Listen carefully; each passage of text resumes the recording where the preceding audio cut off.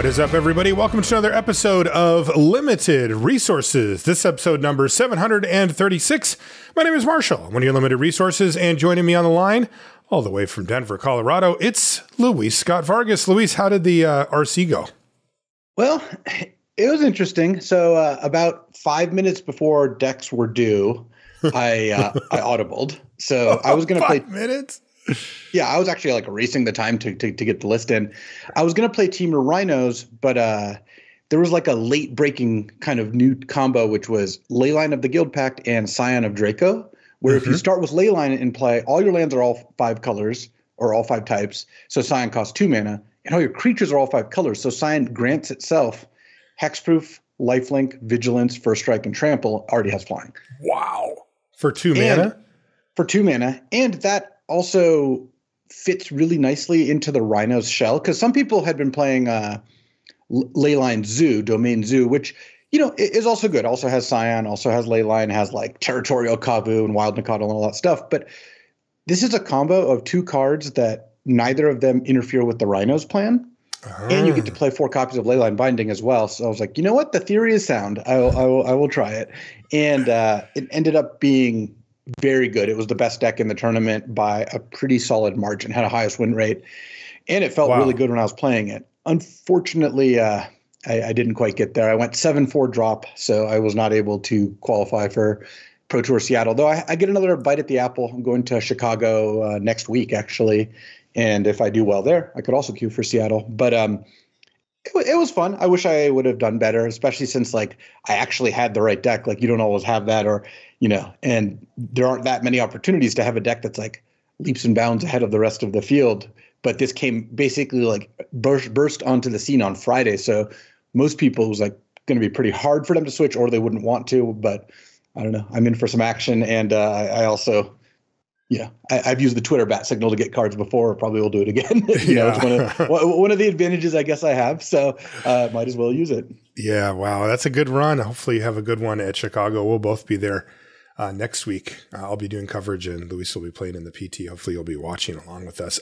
For this episode of the show, we've got the slightly late Rare and Mythic Rare set review for Murders at Karlov Manor. Thanks for your patience with that one. I was sick last week, pretty bad. I'm feeling a lot better now though, and ready to dive in to these to the rares and mythics. We're going to cover every single one of them in the set, as well as the what we call it the bonus sheet or the list, which are cards that are time shifted from other sets. And we're going to go over all of them. Before we do, we want to thank everybody on our Patreon for supporting us. Thank you so much. Patreon.com/limited resources is where you can go if you like what we do here. If you find what we do useful, that's where you can go to support us. And we really appreciate everybody who does support us over there. Also, Ultimate Guard, the best place to get supplies for all of your Magic needs. That's sleeves, deck boxes, ways to organize and carry your cards. They have the best products in the business over at Ultimate Guard. You can check them out at Ultimate Guard at their actual website at ultimateguard.com, and you can purchase stuff via your local game store or your favorite online retailer. Thank you so much, Ultimate Guard, for sponsoring the show. Luis, we're going to go over every card. We're going to talk in depth about what the cards do, read them out, etc. But one thing that will certainly happen as well is we're going to be giving them a grade. Yeah, and so our grading scale, as usual, is A through F. So we use letter grades, and we've got 2 subgrades. So A's are the best cards in the set, the game breakers, the bombs, and we're actually going to see a lot of those because it's the Rare and Mythic review. We're talking cards like Bonehorde Dracosaur, Polani's Hatcher, Sanguine Evangelist. B's are cards that actively pull you towards their colors.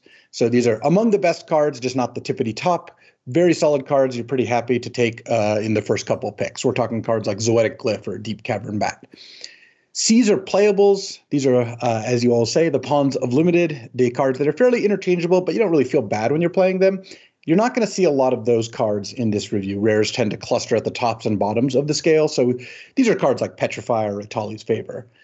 D's are cards that you're pretty unhappy to run. They're playable in a pinch, but you really aren't thrilled if you have to. And they end up being kind of weak cards or too expensive or too situational cards like Sage of Days or Primordial Gnar. And then F's are cards that are virtually unplayable. Like they either cost 10 mana, they refer to planeswalkers, they, do things that don't really make sense in the context of limited. And you're going to see a fair amount of those typically in the Rare and Mythic review as well, just because of how the rares tend to be. Like some of them just aren't really meant for limited. And these are cards like the Enigma Jewel or Contested Game Ball. The two subgrades are Sideboard, which cards that aren't that great in your main deck, but can be very good out of the board. You're not going to see a lot of those here. Rares don't really tend to have the sideboard kind of capabilities, though every now and then you'll find one. But the last subgrade, build around, or last category, you will definitely see some build arounds here, because rares have cards that don't do much or anything on their own, but if you combine them with the right other cards, can be awesome.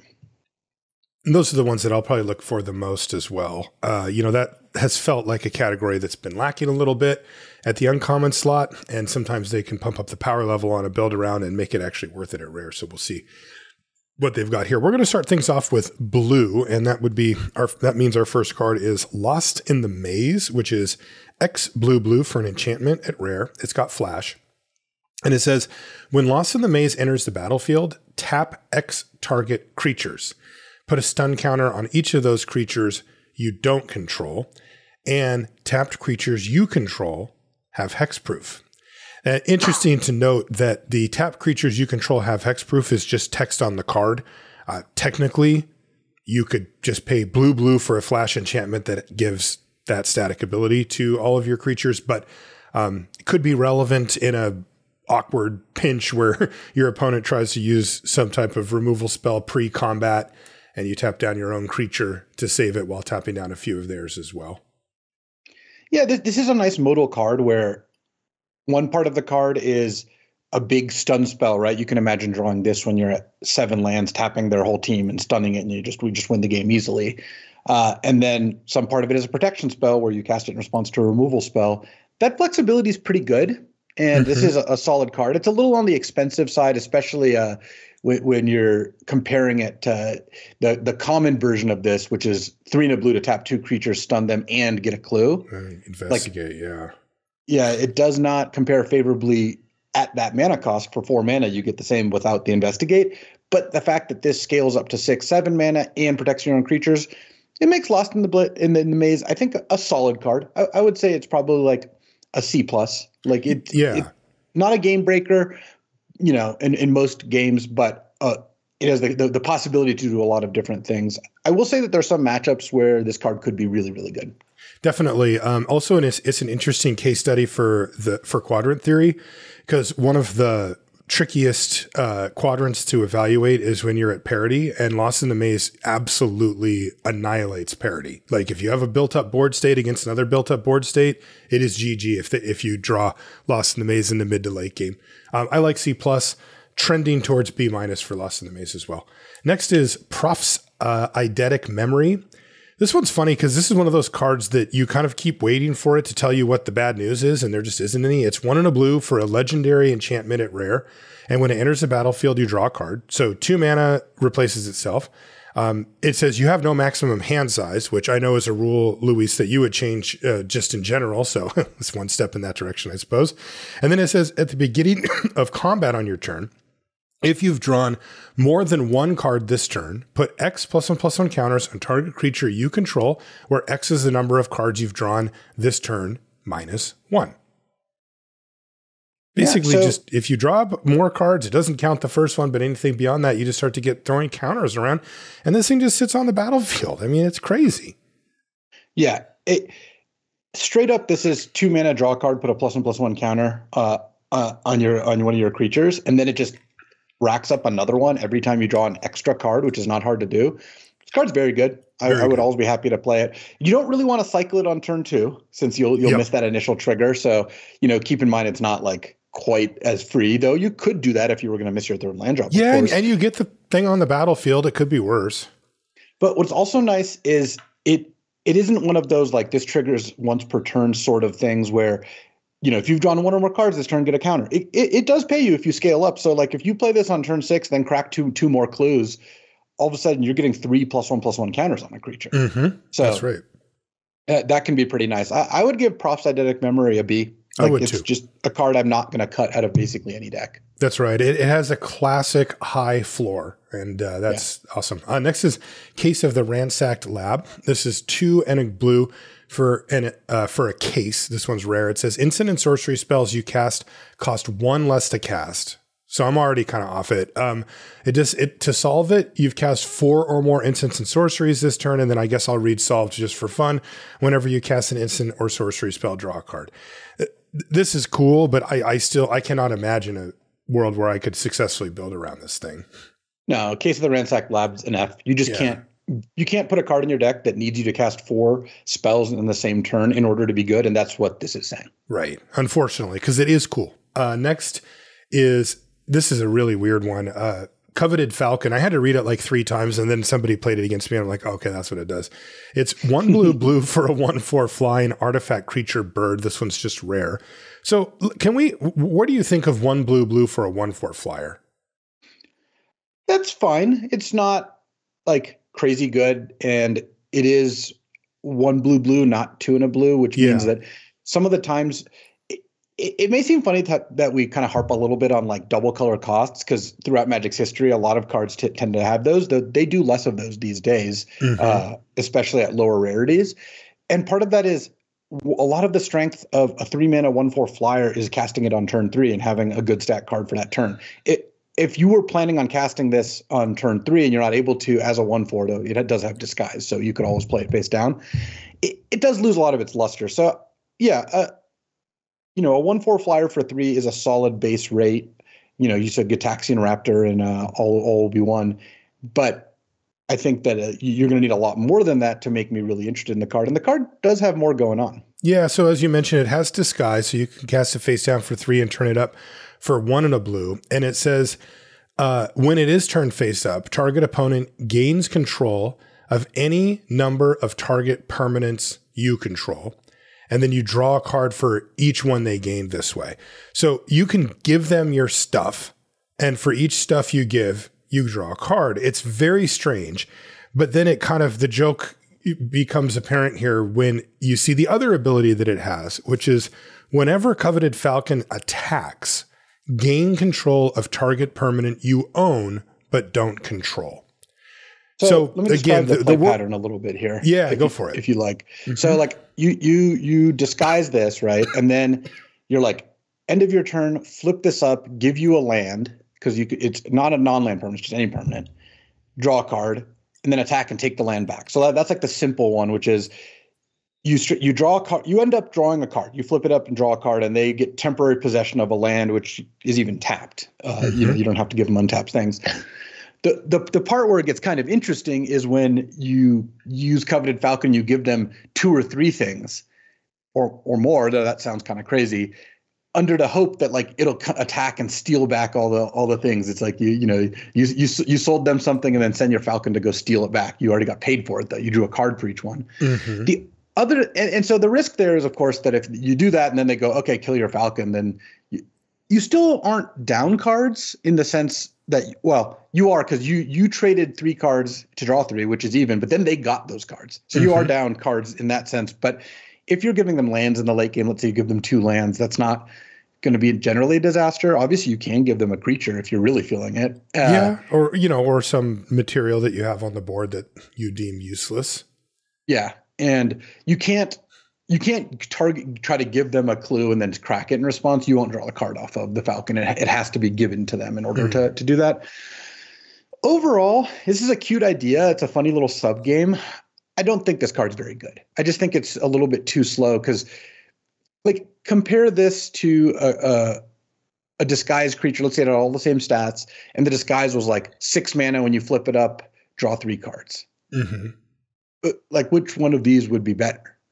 Like, I don't know that this Falcon, is better than that. Because like, if you want to draw 3 cards off this Falcon, you have to give them 3 permanents, and you only even get back 1 right away. You're giving them turns with those other cards. Yeah. The interesting part with this card is trying to imagine the blowout scenario, and it's actually quite difficult. When you really, think of what would be the just, oh my God, you ship them a bunch of what, right? That's the problem. O1s or something would be, on the list where you're like, yeah, I don't care. They're down, those are down on the ground. I'm playing blue.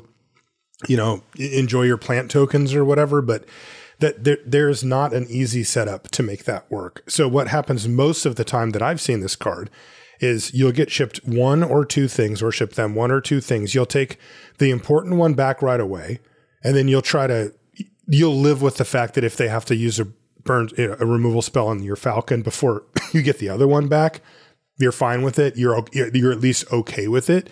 But in Modern Limited, that is very much board centric and fast.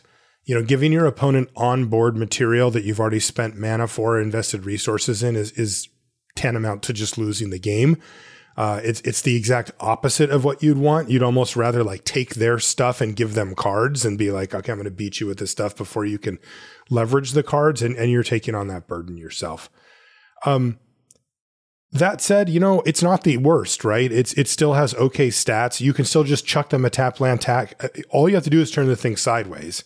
So if they're tapped out, you make it to combat. It doesn't even matter if it hits them, and you get the card, you get your land back, and you get the card to boot. So you could be up a card on it, without asking too much of you, so it certainly is playable.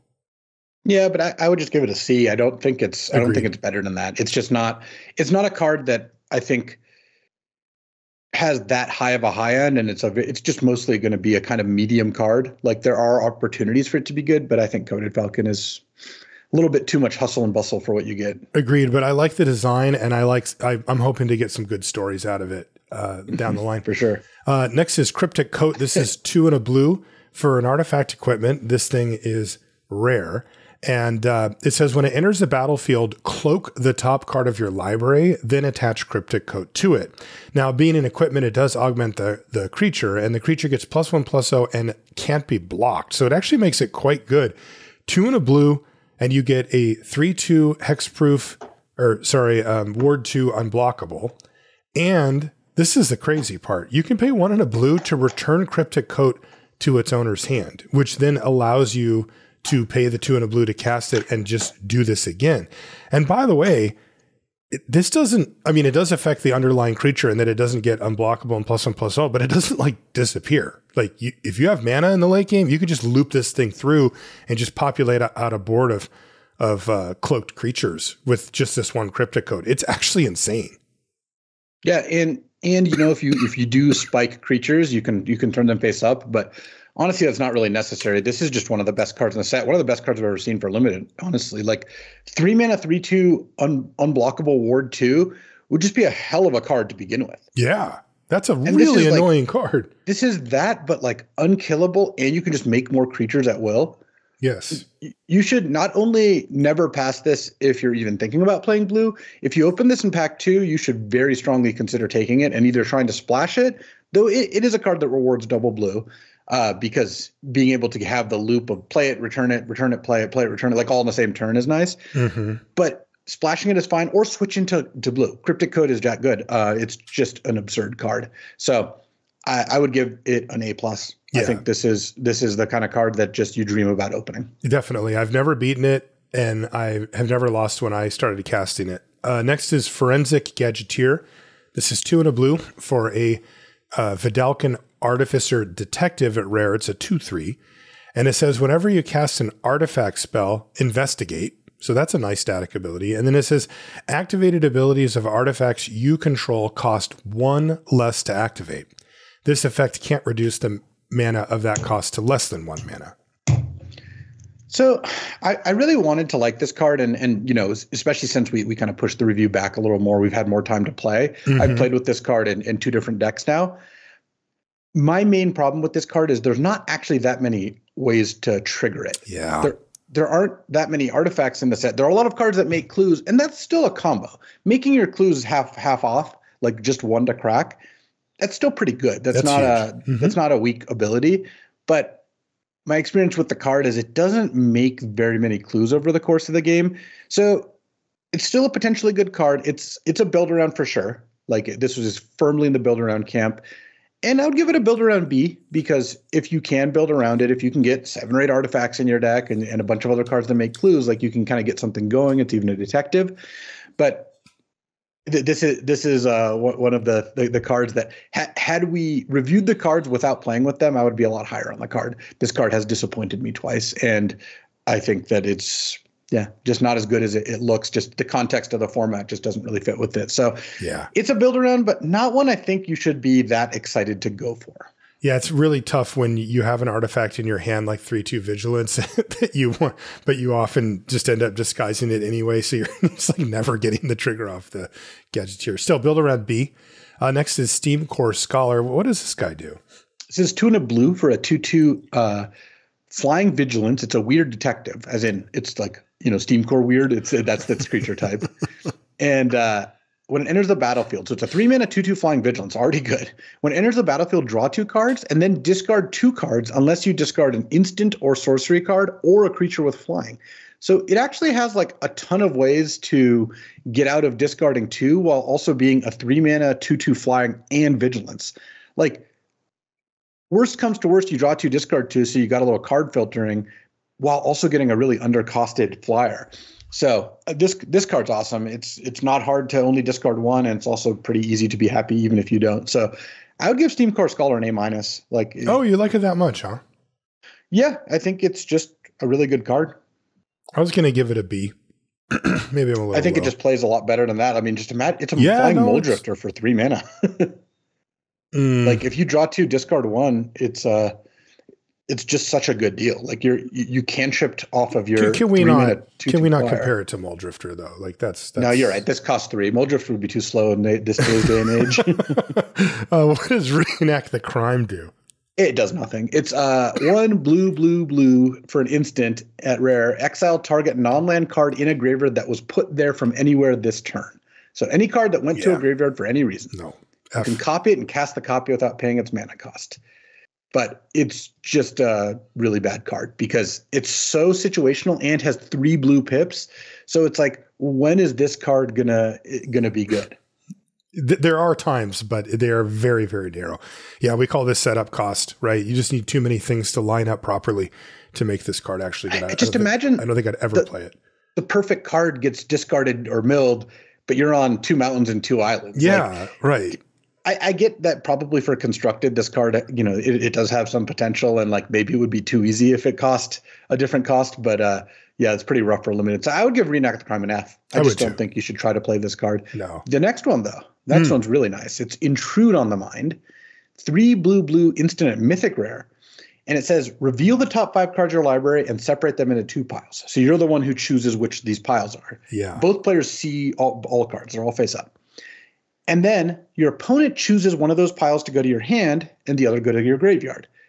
Okay, so it's Fact or Fiction. If you've played with Fact or Fiction, it's kind of like a reverse because your opponent's the one who splits it. But the other twist on this is you then get a 0/0 colorless Thopter artifact with flying that has a +1/+1 counter on it for each card put in your graveyard with this. So it's awesome. What that means is, let's say you split 3/2.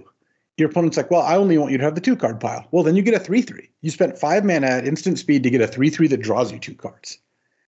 Like, that is awesome. If you split it 3/2 and they want to give you they can't deal with a 3/3, then you get to draw 3 cards and get a 2/2. Right. And you're allowed to split it like 4/1 if you want. Like, I can imagine a 5/0 split with this card. If your opponent's at 5 life, at the end of their turn you cast this, you should just split it, and they don't have any blockers or tapped out, whatever. Split it 5/0 because their options are to either give you a 5/5 and die, or you draw 5 cards. Or if you want, even maybe you could go 4/1 because it's like, well, I want at least a 1/1 Thopter if at the very worst. So it's a really, really strong card. It plays well at instant speed, and it's a pretty cool design. So I would give Intrude on the Mind an A as well. Like, it's just really strong card. There's no option that is bad. All the options are great. That's what you realize the first time you cast it. Everything's good. Sometimes you can make a mistake with Fact or Fiction. With Intrude on the Mind, you really can't. I like A for Intrude on the Mind. Last blue card is Conspiracy Unraveler. This is 5 blue for a 6/6 flying Sphinx Detective at Mythic. And it says you may collect evidence 10 rather than pay the mana cost for spells that you cast. Unfortunately, you have to get this 7 mana behemoth on the battlefield before you do. Yeah, I don't think that that Conspiracy Unraveler is a card that you're really going to want to play a lot of. A 7 mana 6/6 flying with Unability is still a card that you could put in some decks for sure. If your deck's well suited to cast 7 mana spells, it's not the worst. And sometimes you'll cast this and just immediately cast a 5-drop out of your hand. You probably can't cast like more than one card because Evidence 10 is a lot. And after you've cast a 7-drop, you typically don't have like more than 2 cards in your hand or something. Yeah. But that could lead to a pretty big swing if you can do that. And there's decks and there's matchups where I can imagine this card being solid. Man, it just does all the things that I don't want. You know what I mean? Like it's a not necessarily board affecting 7-drop. I mean, it does affect board 6/6 flyer, but I mean board swinging 7-drop. It's still just like they can just kill it and then the game's over. And it didn't, gain me some life or leave back a chump blocker or anything. And then, but like you said, by the time you get 7 mana, you generally can cast any card in your deck anyway. You may be able to sneak one out of your hand for free, the same turn as you mentioned, which, that is powerful if you can do it. But as you also mentioned, it just doesn't happen that often. I would avoid Conspiracy Unraveler if I could. Like if I open this card, it's not on my radar. It's not something that I would aim for. I wouldn't build around it. I wouldn't build towards it. So I just don't really know where it fits for me. Just doesn't give me anything that I really want, Yeah, I guess I would still call it like a C though. I feel like it's a card that you could just put in your deck if you're capable of ramping. Like it's hard to turn down a 6/6 flyer. And that is true. And I think if your opponent casts, like it's a 7 mana. So you're green-blue, and this is a fine 7? Yeah, something like that. Yeah, it's just tough because I know that probably closer to a C- or D. Yeah, though. It's like a D. I mean, because I compare it to like the 7 mana green spider, for example. That puts 3 counters around, has reach, and gains you life. It's pretty tough to lose the game the turn after you cast that spider, but that's not really as true here for the Unraveler. I would give it a D. Yeah, I actually like D for Conspiracy Unraveler. That seems reasonable. Case of the Stashed Skeleton is our first black card. It is 1 and a black for a case at rare. And when it ETBs, you get a 2/1 black skeleton creature token and you suspect it. And then in order to solve this, you control no suspected skeleton. So either it dies or you unsuspect it somehow. And this is really great. If it's solved, you can pay 1 and a black and sacrifice it to search your library for a card, put it in your hand, and then shuffle at sorcery speed. I mean, just at the baseline, that's giving you an extra card. It happens to give you whatever the best card in your deck is at that point as well. And especially if you're an assertive deck, which is where you want this, a 2 mana 2/1 menace is a totally good deal. Totally, it's a 2 mana 2/1 menace that punishes them if they kill it. Right. And it punishes them quite badly, actually. Yeah, like giving your opponent a card. Demonic Tutor is sick. Yeah. So I've really liked Case of the Stashed Skeleton. I've played it and played against it, and I've been impressed every time. I mean, it just as a shortcut in your mind, what if it was just, 2 mana 2/1, suspected, and then, whenever you didn't have one, you just get to draw a card or pay 2 to, get a clue. Right? It's like, well, this is like the best clue you've ever seen in your entire life. So it is a 2-for-1, and it's better than that as well because it gives you a selection. I like B+ for Case of the Stashed Skeleton. It asks almost nothing of you. It fits well into any assertive, aggressive deck, and it pays you back really nicely. Yeah, I like B+ as well. Just don't put this in a defensive deck unless you have ways to like sacrifice it for value, which there aren't like tons of, because otherwise, your opponent could just kind of ignore this and you don't get anything out of it. Yeah, that's right. Next is Homicide Investigator. This is 1 and a black for a 2/2 human detective at rare. And it says, whenever 1 or more non-token creatures you control die, investigate. There is a caveat, it only triggers once each turn. But like whenever one of your non-tokens dies, you just get to investigate every time. It's just, I mean, this is a very powerful card for 2 mana. Yeah, you just need to get 1 trigger out of this, and you've already paid for itself, and it's really trivial to get multiples. Also, it's a 2 mana card that you probably play this and either get a trigger right away or force your opponent to not block. And then if your opponent kills this, then you're like up a little tempo or up a card, and they probably spent more mana or at least equivalent mana to yours in order to stop it. So I think Homicide Investigator is awesome. I would give it an A-. Like, this is the kind of card I'd always be happy to play. And yeah, the main thing you want to look for is like kind of have a creature heavy deck, but that's not too difficult to come up with. Yeah, I like A- for Homicide Investigator as well. Next is Outrageous Robbery, which is black X for an instant at rare. And it says target opponent exiles the top X cards of their library face down. You may look at and play those cards for as long as they remain exiled. If you cast a spell this way, you may spend mana as though it were mana of any type to cast it. I'm curious what you think about this one, Luis. I've had experience with and against this card. Mana wise, it is a little bit much, but I mean, I've had it turn into 4 or 5 cards, a few times, both on both my side and my opponent's side. Yeah, I think it's a little weak. It's pretty expensive.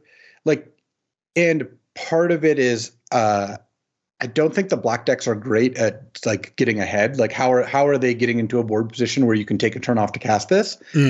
But if you can, it is good. If you can spend 5 or 6 mana on this, it's basically casting a 5 or 6 mana card draw spell. Right. It's probably on balance a little bit worse because spells from their deck are generally going to be weaker than spells from your deck just because they don't fit with what you're doing. And also, what if they don't listen to LR? Like, oh yeah, then they're probably a little really stronger. Bad. You're right. Yeah. But the thing about being able to spend mana of any type, well, if you disguise a creature off of this, you still have to pay the actual disguise cost to flip it up. So, you're not going to be able to do that quite as easily. But yeah, overall, I think Outrageous Robbery is a bit slow. I just don't think straight up card draw spells are exactly what you want. Even at instant speed, I wouldn't really be too stoked to play this. So I still give it a C though.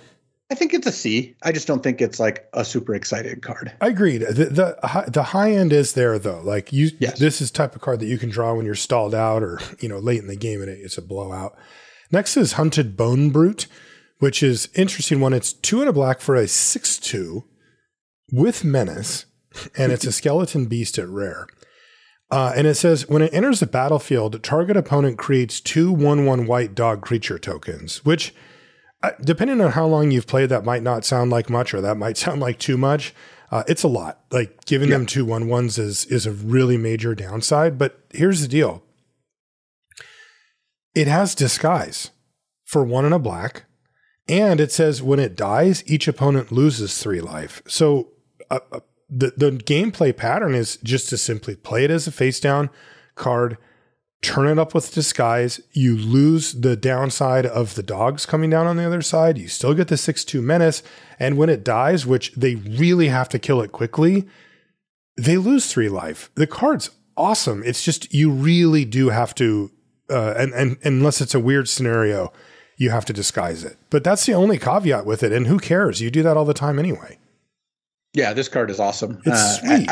I think you're basically never going to play it face up unless you have like a specific reason to just like do that right away.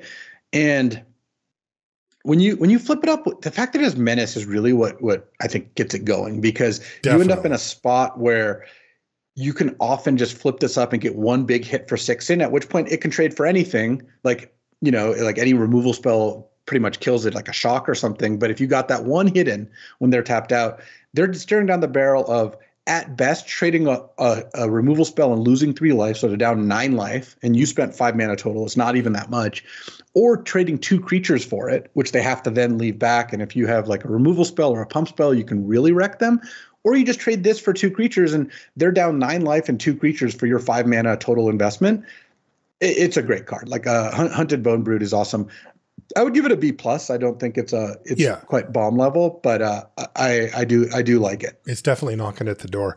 I can't wait to hear what you think of this next card. You know how sometimes early in a format, a card will kind of follow you around? The Barb Servitor is the one that's been for me. I've just opened this card 100 times when I've been in black, and I've tried it out a bunch of times, and I want to know what you think, Luis. It's 3 and a black for a 1/1 artifact creature construct at rare, but it's indestructible.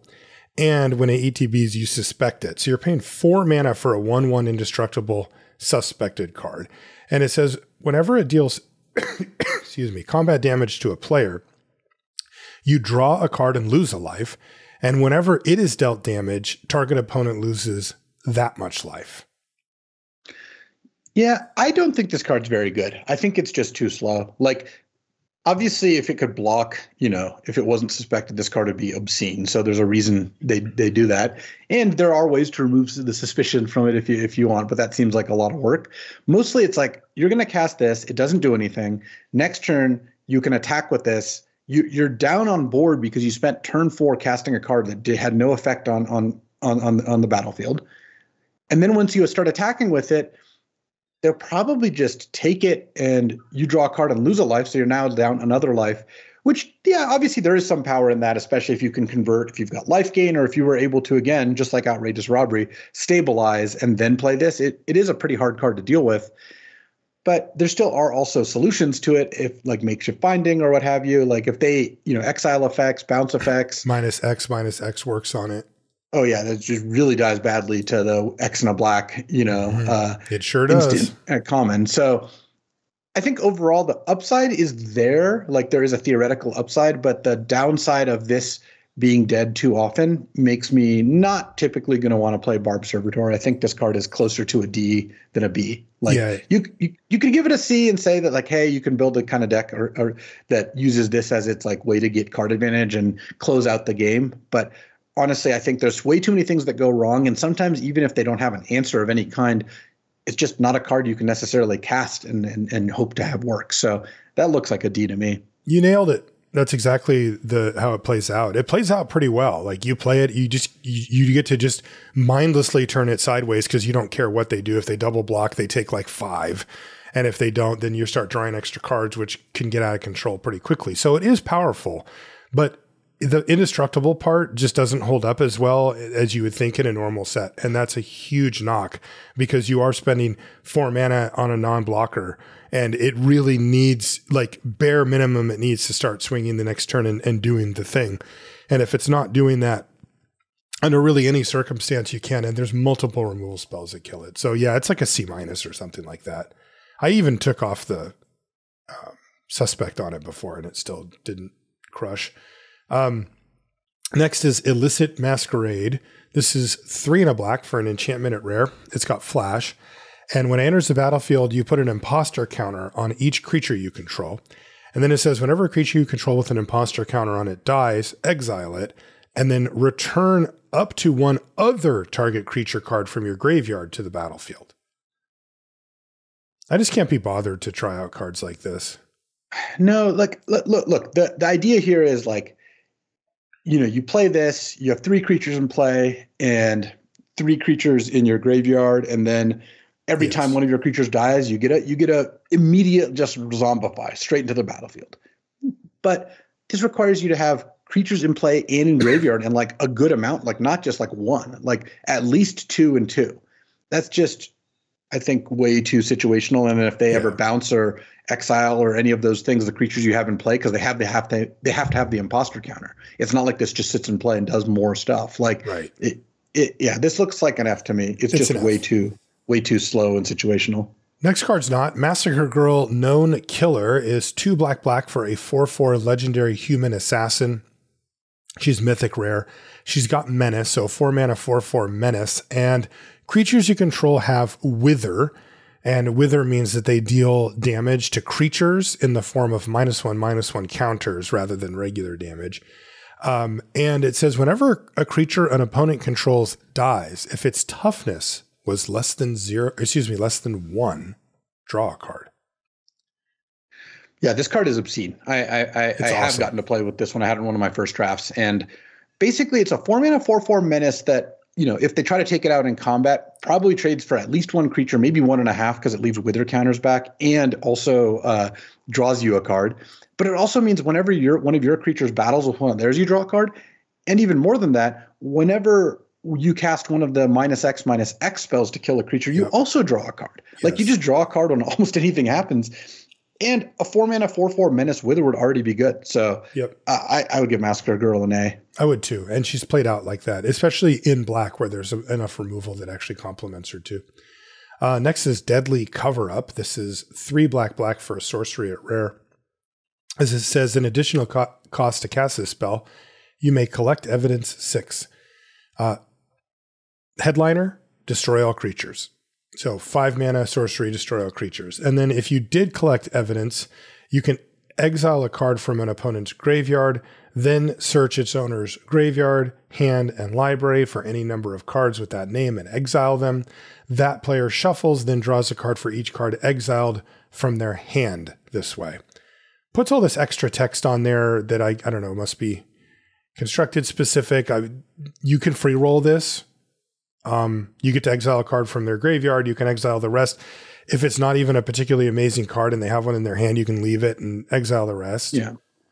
But the headliner, of course, is 3 black, destroy all creatures. And I've had this card numerous times and it's performed quite well. Like, it is exactly what you would think in the format.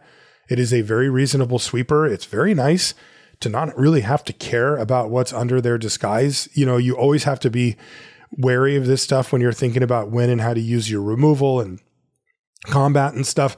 And Deadly Cover-Up just says, I don't care. You know, just tap 5 mana and blow up everything. It's kind of nice. Yeah, I think this is a totally solid card if you want a Wrath. Like the additional text is basically irrelevant. I think wouldn't change the grade one way or another, but you do get to look at their hand, I guess, if you have the ability to do some collecting of evidence. And I would say that Deadly Cover-Up looks like a B. It's a B.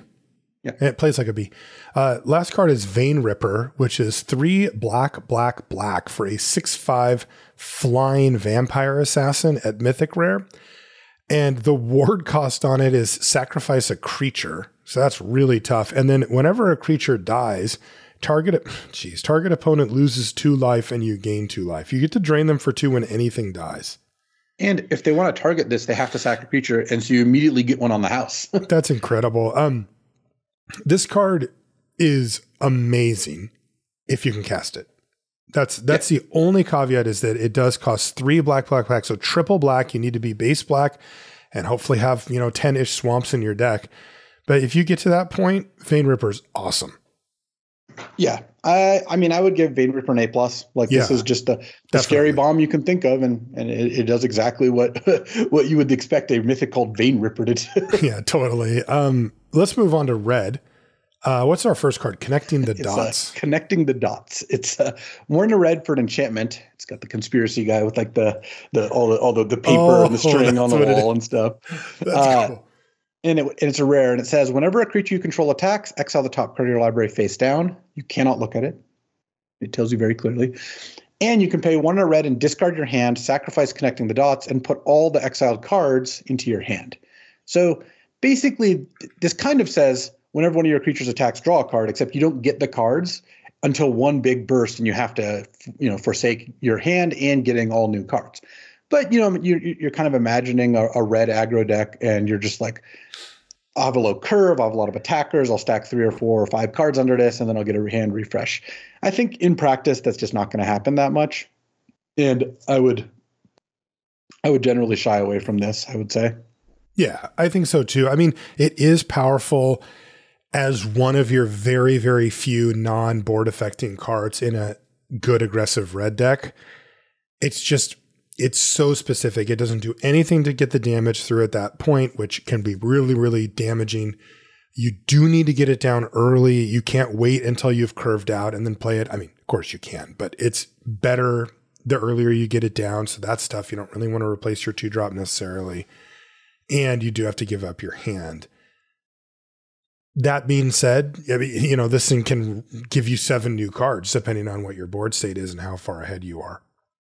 I don't tend to value cards like this super highly, even though I do recognize that the ceiling is actually legitimately quite high on Connecting the Dots.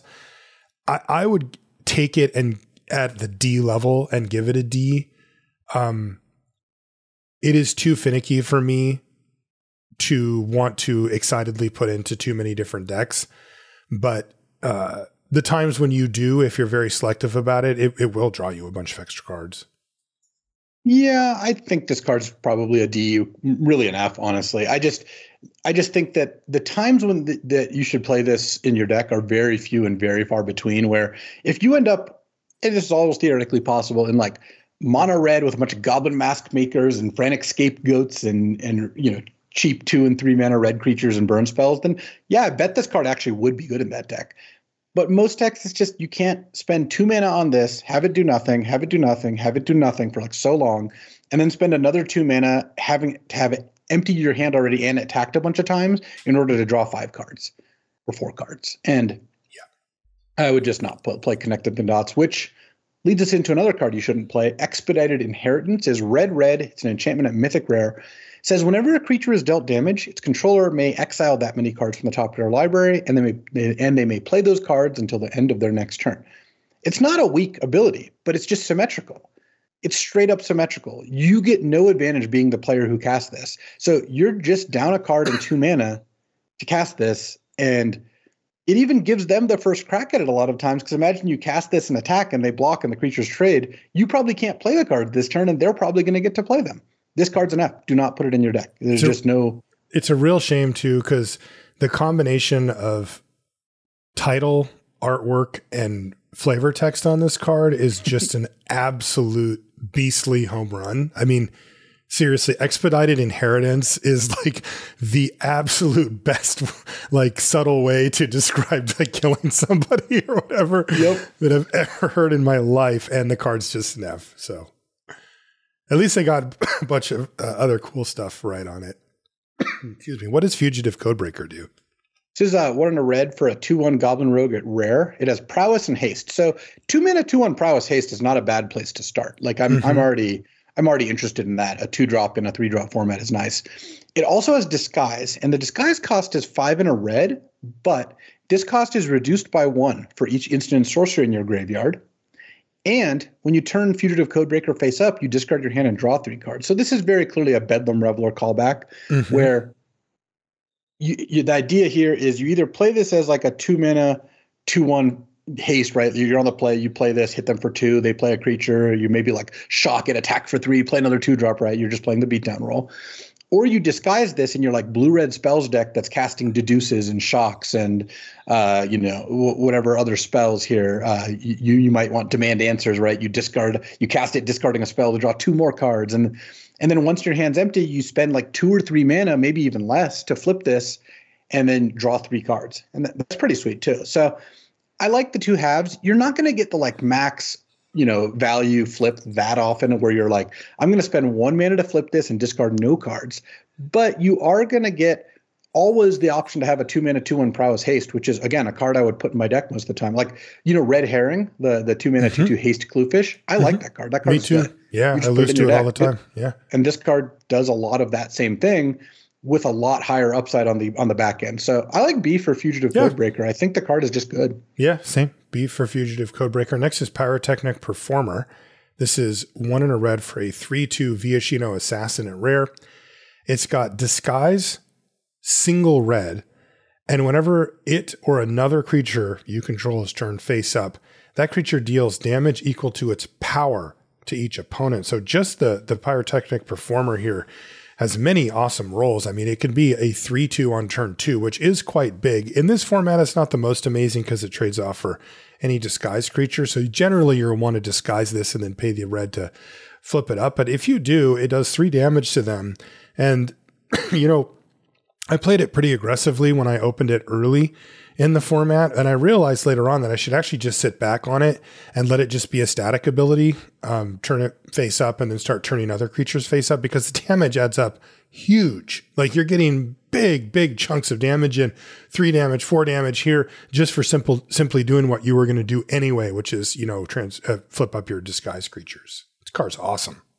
Yeah, I mean, this is one where, you get the 2 mana 3/2 part, which is great. Like, that's also a great card. But mostly, like you said, you're just kind of sitting on this one. It doesn't cost much to flip. And when it's in play, your opponent have to kill it, or they just know they're going to be whittled down in pretty big chunks, honestly, by your undercover Crocodilfs and, Blitz Hellions and stuff like that. They just die really fast. I would give an A- to Pyrotechnic Performer. It's definitely in the A. It's either an A or A-. I mean, it's honestly, like every time I've had this thing, I'm like, this card is just unreal. Like it does so much extra damage. It doesn't even ask that much of you. Next is Case of the Crimson Pulse. This is 2 and a red for an enchantment case at rare. And it says, when it enters the battlefield, discard a card, then draw 2 cards. So sorcery speed, that effect. And then it says, to solve, you have no cards in hand. And if it's solved at the beginning of your upkeep, discard your hand, then draw 2 cards. What do you think about this card? I have yet to play with it. I think it's okay. Like it's not great, but this is kind of like what Connect the Dots is trying to do, but actually good. Yeah, but actually worth it. Yeah. It's kind of how I see it, because it's a 3-mana Tormenting Voice. You pay 3, you discard a card, and you draw 2 cards. So you're kind of overpaying by 1, plus, those effects often come with like a little bit of extra value sometimes, or what have you. So that start isn't good, especially in a format where your 3-drop slot's pretty contested. But if you have a low curve deck and you can play this as one of your last cards and then soon empty your hand, I mean, drawing 2 cards extra a turn is absurd. You don't get to keep them because every turn you're discarding your hand on the beginning of your upkeep. But if you start out with 6 lands, no cards in hand, you draw 2, then you draw 1 for your turn, you're probably playing at least 2 of those. You're going to go land, spell, and most likely land, spell, spell. And then even if you do have to discard one of those cards here and there, like, you're drawing 3 cards a turn. Who cares? Yeah, so totally. You're playing the best 2 of the 3 cards you've drawn for the turn. I mean, that game ends real quick. I think Case of the Crimson Pulse is more like a C minus level card. But if you had to have a low curve, I could see this being like a C plus. I will say, like, I had a really low curve red-white aggressive opponent play this as like on turn 5 or 6, and I felt pressure to beat them before they got to 0 cards, because once they do, if you're not beating them, like they're going to beat you down pretty hard. Yeah, the only downside for your opponent there is that the chance that you beat them went up the turn that they cast Case of the Crimson Pulse, as it did not do anything to the board that turn. Next is Krenko, Baron of Tin Street, which is 2 and a red for a 3/3 legendary goblin. It's rare. It has haste, so 3 mana 3/3 haste, already good. And then you can tap it and sack an artifact to put a +1/+1 counter on each goblin you control. And whenever an artifact is put into a graveyard from the battlefield, you may pay red. If you do, create a 1/1 red goblin creature token with haste. So a 3 mana 3/3 haste to start with is decent. And if you then have a clue and a mana left over at some point, you can go like tap, sack the clue, then pay the red. You get a 1/1 goblin. It now gets a counter. So you get a 2/2 goblin, and Krenko itself is now a 4/4. And then if that goblin's still in play when you sack the next artifact, you now have a 2/2 and a 3/3 and a 5/5. So it gets out of control really quickly. And it does start out as a 3 mana 3/3 haste with no other requirements to just get that part of the card. Yeah, that combines to being a pretty good card. Like, this looks like a B plus level card. And then in like a blue-red deck that has a bunch of artifacts, it can definitely go up in value. Definitely. I like B plus for Krenko with room on the top there. Lamplight Phoenix is next. This is 1 red for a 3/3 flying Phoenix at rare. And when it dies, you may exile it and collect evidence 4. If you do, return it to the battlefield tapped. This card's sweet. Yeah, this card's awesome. Lamplight Phoenix is a great card to start with, like 3 mana 3/3 flying. And then the fact that if you have sufficient cards in your graveyard, they just don't get to kill it. Like, I can't really see a game where they're killing it multiple times. No, that often. It's pretty backbreaking just happening once. Yeah, even just once. Even if it was like it loses its ability, this card would be awesome. I would give Lamplight Phoenix an A-. I think It's just a really strong card. Me too. Yeah, I like A-, especially for 3 mana. Next is Krenko's Buzz Crusher, your favorite card, Luis. It's 2 red for a 4/4 flying trample. It's an insect thopter. It's an artifact creature, and it's rare. It does have this extra text, but as you noted before, it's kind of aimed at a certain constructed thing, it seems. It says, when it enters the battlefield, for each player, destroy up to 1 non-basic land that player controls. For each land destroyed this way, its controller may search their library for a basic land card, put it on the battlefield tapped, and then shuffle. It's rare that second ability will come up or matter much in limited. You might blow up a surveil land, right? And then they just go get a basic and you didn't really do that much. But everything else comes up in limited a lot. The 4 mana, 4/4 flying trample part of Krenko's Buzz Crusher, which makes it awesome. Yeah, I mean, 4 mana, 4/4 flying trample is great. It is a little bad that it's an artifact. I think that's overall a downside in this format. It actually is a significant. I mean, it matters more than you'd think. Yeah, I mean, you just get eaten by things like Vengeful Creeper just kind of for free. You don't end up, you basically don't end up getting as much upside, even though there are some upsides as there are downsides, which doesn't make it a card I wouldn't play, but it certainly makes it a little bit worse. It does. I mean, there's a world where stat lines like this could push you up into the B+ range. That isn't the world that we live in. Its extra fragility does actually, for me, bump it down like into the B- range for Krenko's Buzz Crusher, and that's where I have it. Yeah, I would do B- for Krenko's Buzz Crusher. It's just fine. Ansreg's Rampage. Man, I've opened this 1,000 times. 3 red for a sorcery. Destroy all artifacts you don't control. Then exile the top X cards of your library, X's number of artifacts that were put in the graveyards from battlefield. This turn, you may put a creature card exiled this way out of the battlefield against haste. Return it to your hand at the beginning of the next end step. Just can't play it right. It's an F. It's just not a card. What about Incinerator of the Guilty? This is a card. So this is 4 red. I had this one at the pre-release, actually. 4 red for a 6/6 flying trample. And whenever it hits your opponent, when it deals combat damage to a player, you can collect evidence X, and it deals X damage to each creature and planeswalker that player controls. So 6 mana, 6/6 flying trample, and if it connects, you win the game. Yes. Easy as that. That's all it does. This is another A+. Like it has the downside of, again, getting removed, Mm-hmm. So maybe this is like an A compared to like Vein Ripper or something. Yeah. But I don't know. Winning the game if you hit your opponent is such a high upside that I would not nudge this into the A+ category, because look, traditional like 6 mana 6/6 flyers with upside have typically been closer to A's than A+, but those you can sometimes have that be in play for like a turn or two and still maybe win the game. You cannot win the game if this hits you. No. As long as they have a single card in their graveyard with a casting cost, they probably kill at least some or all of your creatures. Yeah. And the critical piece of text on this whole card is trample, because you almost always will. It is very difficult for them to have a board state that this doesn't get to at least do 1 damage to them, right? I mean, they need 6 toughness of flying and or reach just to try to get in this thing's way to buy them a turn if they don't have the removal spell already. This is the ultimate ask a question card. It's just like, can you kill this? Yes, no, right? And if it's no, you're dead. And if you can kill it, then we get to keep playing.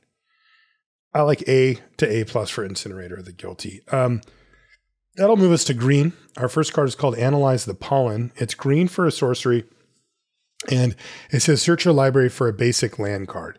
But you can collect evidence 8 when you cast it. And if you do, instead search your library for a creature or a land card.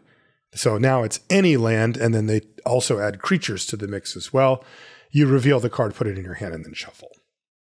It's a good card. I mean, it's a pretty good card. It's Lay of the Land, right? It starts by just green search for a land, which isn't great because you need a green to cast it. So you need to have like a 10 or 11 forest mana base for this really to help fix your mana, because it requires color to start. But Collect Evidence 8 is totally doable in the late game. This is a lot easier than like Delirium was if you compare this to Traverse the Ulvenwald. Mm-hmm. And if you get to go get any creature out of your deck for 1 mana in the late game, that's a really good land split card. So I like C for Analyze the Pollen, maybe C+ even. It's just a solid card if you have the mana base. That's the main thing, is like you don't want to put this in like a 9 mountain 8 forest deck, because I think it's just too weak of a card. You want this to realistically be helping you find your secondary color when you have only green. And you don't want to like drawing a hand, and you want to be able to count it kind of as a land. Like you don't want to have frequently have hands that are like mountain, Analyze the Pollen, because then you just have like a brick that when you do draw a forest still might not do that much. Right. So I do like it at like, I actually think C+ for Analyze the Pollen. Just make sure you have like 9 or 10 green sources, I agree. What does Sharp-Eyed Rookie do? This one's awesome. I had 2 of these at the pre-release somehow. It's 1 and a green for a 2/2 Vigilance. It's a human detective at rare. And whenever a creature enters the battlefield under your control, if its power is greater than this or its toughness is greater than this, so it compares power to power, toughness to toughness, put a +1/+1 counter on Sharp-Eyed Rookie and investigate. Oof. So if you have this in play as a 2/2 and you play like a 2/3 or a 3/2 or anything bigger, this becomes a 3/3 and you get a clue. Now you have to play anything that has a 4 somewhere in its power or toughness and so on. But like one trigger off this and you got a 2-mana 3/3 plus a clue, obviously broken. 2 triggers, it's just out of this world. And it even has vigilance. So I would give Sharp-Eyed Rookie an A. Like I think that this, I mean, if your opponent plays this on turn 2, how are you feeling if you can't kill it? Miserable. Definitely. You feel like you're just going to lose. It takes a little bit of work because it being a 2/2 means you can't just like play this and play a disguised creature and get a trigger. Yes. But once you have this in your deck, you are looking for all sorts of 3-mana 2/3s or 3/3s, 3-mana 3/2s, like all that kind of stats, and then some 4-power creatures. The Pompous Gadabout, the 3-mana 4/2, is actually really good with this because it can get you that second trigger pretty easily. So really good card. Sharp-Eyed Rookie is solid. Archdruid's Charm is next. It's green, green, green for an instant at rare. It says choose one, and you've got 3 choices. You can search your library for a creature or land card and reveal it. Put it onto the battlefield tapped if it's a land card. Otherwise, put it into your hand and then shuffle. Or you can put a +1/+1 counter on target creature you control. It deals damage equal to its power to target creature you don't control. So an instant speed bite with a +1/+1 counter. Or you can exile target artifact or enchantment. Man, that really covers a lot of ground. Holy smokes. Yeah, I was, ready to be like, when I saw this card, well, triple green's a little too hard. But then it really kind of delivers. So I would almost consider it a build-around. I would give this a build-around grade because you can't get triple green like for free. Yeah. It's a significant cost. But the combination of go search for any creature if the game is stalled. Go search for a land and put it into play if you really need to ramp. That one's like probably the least likely mode. And just a fight card, or not a fight because they don't even do fights anymore. Barely, it's a bite card with a +1/+1 counter at instant speed. So like if you attack and like they have 2 2/2s and you have 2 2/2s and you're like put a +1/+1 counter on my thing, fight your other thing, like you just win both combats. Yeah, that's just absurd. And then it also is a disenchant just at the end of it. So I would give Archdruid's Charm a build around B, but you really need to be playing heavy, heavy green. Like we're talking 11, 12 green sources, which is doable in this format. Yes. If you can cast it, it's going to deliver at the B level or even a B plus potentially, depending on the matchup. But you have to get through the threshold of can you cast it? Because if you can't, then you can't even put it in your deck at all. Next is Audience with Tristani. This is 2 and a green for a sorcery. It's rare. It says create a 0/1 green plant creature token, then draw cards equal to the number of differently named creature tokens you control. I have not been impressed by Audience with Tristani.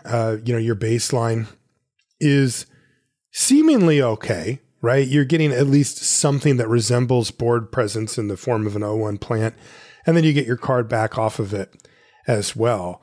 But for me, the way it's actually played out has been less impressive than that. Or what I should say is it's been exactly that impressive because that's all it's ever really done. I've never seen it pop off where you're like, oh, I drew 2 cards, extra. I drew 3 cards off my Audience with Tristani. It just doesn't seem to happen. I always seem to have a clue token, but no other creature tokens laying around. Yeah, I don't think this card really works. Like this feels like more of an interesting constructing card than something that you're realistically going to. It needs to at least be a 1/1. Like you need to get something. If it was a 1/1, then you'd be talking like, okay, 3-mana 1/1 draw card. This is a 3-mana 0/1 draw card most of the time. Sometimes you draw 2. So yes, I guess it's like a build around D. But honestly, I think I would just not play the card. I think it's like a D or an F. Agree on both. What does Undergrowth Recon do? Not much. It's 1 green for an enchantment at Mythic Rare. And it says at the beginning of your upkeep, return target land from your graveyard to the battlefield tapped. So it's kind of like a Crucible of Worlds sort of thing. But like, honestly, just don't put this card in your deck. Yeah, agreed. F for Undergrowth Recon. Next is Axebane Ferox. This is 2 green for a 4/4 beast. It's a rare, and it's got death touch and haste. And there's a ward cost for it that's kind of weird. It's collect evidence 4. So there's going to be times when they just can't use removal on it at all because they don't have any cards in their yard or not enough. And there's going to be times where it's, that doesn't actually change things much, right? Where if they've got a few cards in their graveyard, then collect evidence, they may not care about that at all. But that's all fine and dandy. But we've got a 4-mana 4/4 haste here that happens to have death touch. This thing's a slammer. Oh yeah, this thing just bashes. Axebane Ferox is great. Sometimes they won't be able to kill it if you play it early because of the ward. It's almost always gonna take 2 creatures in combat, and it's really good with pump spells. Even more so because the ward means sometimes it's even completely safe to go for them. Yeah, if they don't have cards in their graveyard. So I would give Axebane Ferox an A-. I think it's quite good. Definitely, but I think it's. I guess. I have a bit about the same as Sharp-Eyed Rookie, which actually makes me want to give them both A-. Yes, I like that. That sits with mine as well. What about Case of the Locked Hothouse? So this is 3 and a green, and it's a case, and at rare, it says you may play an additional land on each of your turns, and to solve it, you have to have 7 or more lands. And once it's solved, you may look at the top card of your library at any time, and you can play lands and cast creatures and enchantments from the top of your library. So this is a super ramp payoff. I don't think it's actually as bad as it might look, because if you play this in a land-heavy hand, you're going to get to 7 fairly quickly because you get to play extra lands, right? Like the play extra lands text usually runs out after about 2 turns. There's not that many more lands you're going to have. Especially when it starts on turn 4. Right. Except once it's solved, that ability actually starts to kick up again, where you hit multiple lands and you're just stringing together everything. Oh. When your opponent plays this, you basically have to win the game relatively quickly, or this card is going to take over the game. And that is a good card. So I like B- for Case of the Locked Hothouse, and I really think you want to make sure you're doing a good job of affecting the board before playing this, and also not having too many non-creature / enchantment cards in your deck. I mean, you're going to have some, but you don't want a ton. Yeah, this represents the late game, right? And you have to view it as such. This is not the turn 4 play that you often want to make you generally still want to be affecting the board more directly early in the game. Next, I like this one. Hide in Plain Sight. This is 3 and a green for a sorcery at rare. Look at the top 5 cards of your library, cloak 2 of them, and put the rest on the bottom in a random order. And just as a reminder, to cloak a card, put it on the battlefield face down as a 2/2 creature with ward 2. Turn it face up anytime for its mana cost if it's a creature card. Yeah, so this only costs 4 mana. This is like a collected company that always hits. Granted, you might not hit creatures that you can flip up, but at very worst, it's 4 mana for 2 2/2s with ward. Right. Like, that's awesome. I mean, this card is just an A. Like, Hide in Plain Sight is an incredible card. I love it. Yeah. And then, you can hit creatures with disguise or just regular creatures and flip them up. Last green card is called The Pride of Hull Clade, which is 10 and a green for a 2/15. That's your stat line. Sounds great. Yeah. Anything else going on? 11 mana, 2/15. It's a legendary crocodile elk turtle. I mean, this just feels like AI spit this thing out, right? It's a mythic rare. This spell costs X less to cast, where X is the total toughness of creatures you control. So all added up. So you do actually get a significant reduction at some point. It also happens to have Defender, and it has an activated ability of 2 blue. Yes, this is a green card still. Until end of turn, whenever target creature you control gets +1/+0, gains whenever this creature deals combat damage to a player, draw cards equal to its toughness, and can attack as though it didn't have Defender. I think this card is basically just an F. If it was 2 green to activate, I could kind of see it, but you'd still have to be like, well, I'm making a deck with a ton of big toughness creatures, and I'm going to try to stall the board and then play this as the finisher. The problem is you then also have to be playing blue-green for the card to work. because it doesn't really work if you can't pay the two blue things. So odd build around for blue green. Maybe you could try to imagine a deck that gets there, but honestly, I think you should probably just not put this card in your deck. It feels like ChatGPT just spat this thing out. All right. A little bit, yeah. Last solid single color is white. And our first card is Case of the Uneaten Feast, something that Luis and I never have to deal with. This is white for a rare, and it says, whenever a creature enters the battlefield under your control, you gain a life. Not that interested in that so far, but it says to solve, you've gained 5 or more life this turn. And then if it is solved, you can sacrifice this case, return cards in your graveyard, sacrifice this case, creature cards in your graveyard gain.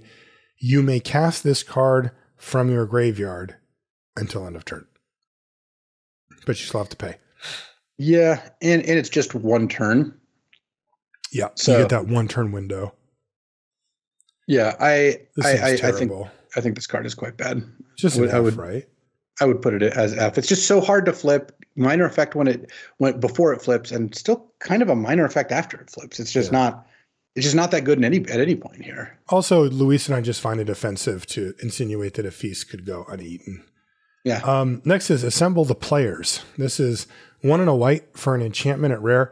You may look at the top card of your library anytime. And once each turn, you may cast a creature spell with power 2 or less from the top of your library. I think this card looks like it has potential, but I think that the situations where this is good are just not going to come up quite as often as you might like. Yes, you need to build a deck that has not very many creatures that aren't small creatures or disguise, because you can disguise a creature off the top of your deck with this. Yes. And when you do, and you draw this, sometimes you draw an extra card every turn or every other turn or what have you, every couple turns. But when you don't, maybe you made your deck a little bit weaker. And even when you do, it's not like how many creatures you have to cast off this before you got a good deal? Probably 2. Mm-hmm. But sometimes those creatures, like it's turn 6 and you have a 5-drop in your hand. And your top card is a 2-mana 2/2, and you're like, well, I either waste my turn's mana or have a really inefficient turn, or I give up this card because next turn that won't be an option.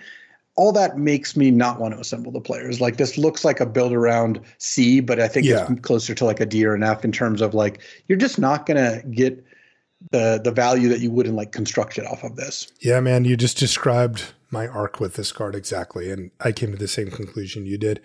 What does Doorkeeper Thrall do? It's 1 and a white for Thrall at rare. It's got flash and flying. It's a 1/2, and it says artifacts and creatures entering the battlefield don't cause abilities to trigger. So the idea is like you cast this in response to them playing an ETB creature, and boom, they don't get the. You got them. Yeah. Yeah. The problem is the stats aren't that impressive, and it feels a little out of place in a disguise set. Yeah, because it doesn't stop those disguise things at all. So I think Doorkeeper Thrall, that looks like an F to me. Like I give it a D, I guess. I mean, it has power and toughness. Like I just don't think you're supposed to put this card in your deck. All right. What about 10th District Hero? Would you put that card in your deck? This I would put in my deck. This is 1 and a white for a 2/3 human at rare. So that's nice stats to start with. A 2/3 is awesome in a disguise world. Yep. You play this on 2 and you can just brawl with it. It has 2 abilities. One is 1 and a white, collect evidence 2. 10th District Hero becomes a human detective that's with base power and toughness 4/4 and gains vigilance. So that's a nice level up. You collect a little evidence and you get promoted to detective. You become a 4/4 vigilance. And by the way, you said that it is very little. Like collect evidence 2 is almost trivially easy. Yeah. And then it has 2 and a white, collect evidence 4. If 10th District Hero is a detective, it becomes a legendary creature named Mileva the Stalwart and has base power and toughness 5/5, and it gains other creatures you control have indestructible. So the jump between 1 and 2 is a lot bigger than the jump between 2 and 3. Mm-hmm. But you still get the ability to upgrade this into a 5/5, and it makes all your other creatures indestructible, which means that sometimes in the middle of combat, you can threaten to upgrade this and save your creatures. And that is pretty awesome. So I would give 10th District Hero a B plus. It's a great card. I would be happy to put it into any deck, really. Agreed. And it's just a stats monster. It's good at every level, right? Like 2-drop, and then when you do level it up to 4/4. Next is Unyielding Gatekeeper. This is 1 and a white for an Elephant Cleric at rare. It's a 3/2. So 2 mana, 3/2. It does have Disguise for 1 and a white as well. And when it's turned face up, exile another target non-land permanent. If you controlled it, return it to the battlefield tapped. Otherwise, its controller creates a 2/2 white and blue detective creature token. And there's text that's not here that says, and they never get the other thing back, right? Like you turned it into a 2/2 basically. Yeah, so it starts as a 2 mana 3/2, which I like. I mean, it's not as good as a 2 mana 2/3, right? Like in these day and age. And then you have the ability to either save your own permanents or just downgrade one of theirs into a detective at 2 mana, instant speed, middle of combat. Great card. It just covers all your bases. I would give this one a B plus as well. Agreed. There's absolutely nothing not to like about Unyielding Gatekeeper. It kind of does it all. Next is Delny Streetwise Lookout, which is 2 and a white for a 2/2 legendary human scout at Mythic. And it says creatures you control with power 2 or less can't be blocked by creatures with power 3 or greater. And if an ability of a creature you control with power 2 or less triggers, that ability triggers an additional time. Card's all right. Yeah, it's fine. I mean, it's a 3 mana 2/2 that maybe will make it a little hard for them to block at some point, and sometimes you'll get an extra trigger out of it. I think if you have some good synergies in your deck, I could see playing it. Making your creatures with the power 2 or less unable to be blocked by 3 power creatures isn't that great of an ability, because a lot of the times they'll just be blocked by 2/2s. Yes. In fact, none of these abilities are great. 3 mana 2/2 is not great. Blockable thing's not great. Again, and we're not saying terrible, but not amazing. And the ability triggering thing is nice, except for that, like it's a little narrow again, down to just the 2 power creatures, and they have to have triggered abilities as well. Yeah. So it kind of is, 3 things that are all mediocre coming together to make a card that's, crosses the threshold of playability, but don't get fooled by that mana symbol. Yes, it might be a Mythic. It doesn't play that way. It plays like a C- or something, or a C. I think it's like a D. Like a D. Okay. Sure. If you had some combos with it, I could see playing it, but it's just not that good. Build around C+. Have we ever given a build around C+ before? It's the first time for everything, and that sounds about right. Next card is awesome. It's Wojek Investigator. First time somebody played this against me, I had to read it twice because I'm like, what's the bad news here for you? Yeah. It's 2 and a white for a 2/4 flying vigilance. It's an angel detective, and it is rare. Already awesome stats in this format. I mean, this thing just blocks every single thing in the format. 2/4 flying vigilance is just such a beating. It's a beating. It's really a beating. It definitely could have been a 2/3 and still been awesome. But they bumped it up. And then it says at the beginning of your upkeep, investigate once for each opponent who has more cards in hand than you. So it even still rewards you for, kind of dumping your hand onto the battlefield. Yeah. I mean, this card's an A. Like you just get such good value up front, and then it's not hard to just curve out such that you're able to easily get the investigate value. Yeah, fantastic card. A for Wojek Investigator. Next is Aurelia's Vindicator. I lost to this thing already multiple times. Me too. And every time I read it again, and I'm like, "Are you serious?" It's 2 white. For a 4/2 angel at Mythic Rare. It's got flying, lifelink, and ward 2.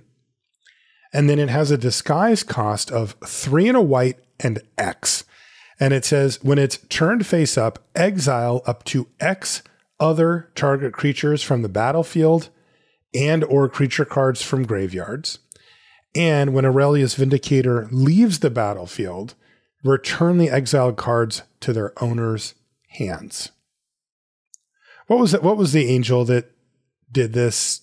Angel of Serenity. Yeah. That same type of vibe where you can kind of split up the ability here to reduce your opponent's board and or give you a little stockpile of cards for later on. This card's unbeatably awesome. It basically is. So like if you're really far behind, you're probably going to have to flip it up for like X equals 2 at most, maybe 3, depending on your mana, and just exile their creatures. Because you're just like, well, I'm all in on this thing not dying. And if it doesn't die, you win because it's got lifelink, and a few hits later, you're just smooth sailing. It's even got Ward 2, though. At the point in the game where you flip that up, the Ward 2 is not like the most rock solid protection. If you're far ahead, you can just flip this up and exile like 2 creatures from your graveyard, and then if they kill your lifelink flying Ward 2 creature, you get 2 creatures back. So that's absurd. And the middle case is the most common, as things tend to go, where you're like, flip this up, exile your 2 creatures out of play, and then exile 1 or 2 of my creatures out of my graveyard, again, depending on mana. So if they kill your Vindicator to get their creatures back, you get a rebate of getting your creature backs too. Mm-hmm. And if they can't deal with this, then they probably just lose. Like, it is just for sure absurd. Yeah. It's an A+. This is likely going to end up being the best card in the set. Yeah. I would say that is almost assuredly true. Last white card is called No Witnesses, which is 2 white for a sorcery at rare. Each player who controls the most creatures investigates, then destroy all creatures. What do you think about this one? So it's okay. The main complaints I have is that A, wraths aren't at their best in white in this set, because I think the white decks tend to be pretty assertive. Yeah. And B, it's a wrath that if you're casting it because you need a wrath, probably gives them a rebate, probably gives them an extra card back. And that really limits the upside potential of this significantly. It definitely does. The extra card, we've seen it whether it's a creature left behind, or they draw a card, or they get some material. In the past, we've seen different ways that this has played out. It always hurts a lot more than you'd think. Wraths already are walking a fairly fine line, and to just, if it does hand them a card, it is hard to imagine a scenario where you cast it where you're the one with the most creatures, right? That's kind of not the reason why you have a wrath in your deck. So it's almost always going to be them getting the clue. And it really does push it into the mediocrity, even at 4 mana wrath, which would be really good in this format. Like, I like the 5 mana one that we talked about, the black one, but No Witnesses to me is like a C. Yeah, I would give it a C. Like, it's just, I'm not saying that I wouldn't put this card in my deck if I had the option to do it. I don't think I would take it very highly. Yeah, you're never going to see it because other people are going to think it's just a regular wrath and take it before you. Okay, that's the last of the white cards and the single color cards, in fact. So let's move to gold. Our first gold card is called Officious Interrogation, which is a great name. It's blue-white for an instant. It's rare. And it says, this spell costs blue-white more to cast for each target beyond the first. But as we play the game, it just costs blue-white because it actually targets players. So choose any number of target players, investigate X times, where X is the total number of creatures those players control. I guess it costs either blue-white or blue-white in our case. Right. You can go up to 2 on this, and then you get a total of basically one clue for each creature. And if you pay the full amount, 1 clue for each creature in play, which is pretty good. That's actually kind of good. Yeah. The problem is you need to, it's good. It's always good in the same way where it's like the game is long and there's a lot of creatures in play. Mm-hmm. So, cause in fast games, it's bad both in terms of there's not many creatures in play and you don't have time to crack the clues. Yes. So it's going all in on a certain type of game, which that makes it not that flexible, which I actually think is a pretty reasonable drawback. Yeah, that does hurt its overall grade for sure. It's more narrow than it appears. I wouldn't start off very high on Officious Interrogation. Even in its best case scenario, or even in a good case scenario, let's say it's getting you 3 clues. You still have to be the one to spend all the extra mana too. Like, this is a very slow way to get cards into your hand, even when it's working. Yeah. So makes me, a lot less excited about it. Yeah. I'm not the most into, would you give it a D? Would you give it a C? I would give it a D, I think. Yeah, Officious Interrogation. It just seems like too much work. Like, too much work. Again, I just don't like card draw spells that, that all they do is you spend mana to draw cards. I just don't think that's a very effective way to try to win games. Well, what if I told you could spend a ton of mana, though? That's true. What does Alquist Proft Master Sleuth do? Alquist Proft is a 1 blue-white for a 3/3 legendary human detective at Mythic Rare with Vigilance. And when he enters the battlefield, you investigate. So 3 mana, 3/3 investigate. All right, we're great. You can also spend X white, blue, blue, and tap and sacrifice a clue to draw X cards and gain X life. So he cast Sphinx's Revelation off of your clues.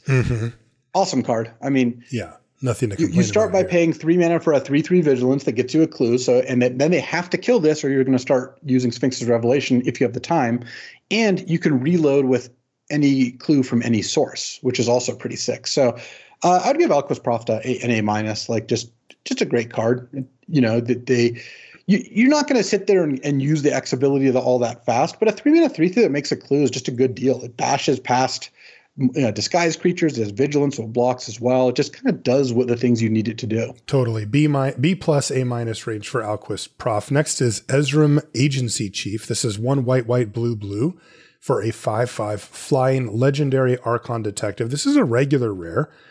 When it enters a battlefield, you investigate twice, and you can pay 1 mana and sack any artifact. The clues, of course, are the main ones. And it says, Ezram gains your choice of Vigilance, Lifelink, or, they save the best for last, Hexproof until end of turn. This card is That's absurd. A stupid card. The difficult casting cost is really the only drawback because you have to have 2 planes and 2 islands to cast this card. But if you can cast this on turn 6, so you have 1 mana floating, you basically never lose the game. They have to have a way to kill this in response to the trigger. Otherwise, you then have hexproof protection up with the clues, and you can play around that by just making a clue beforehand. Right. And at that point, you've got a 5/5, threatening to get hexproof. And if they don't kill it, if they don't have 2 ways to kill it, which they probably won't, that's pretty hard. It's a 5/5.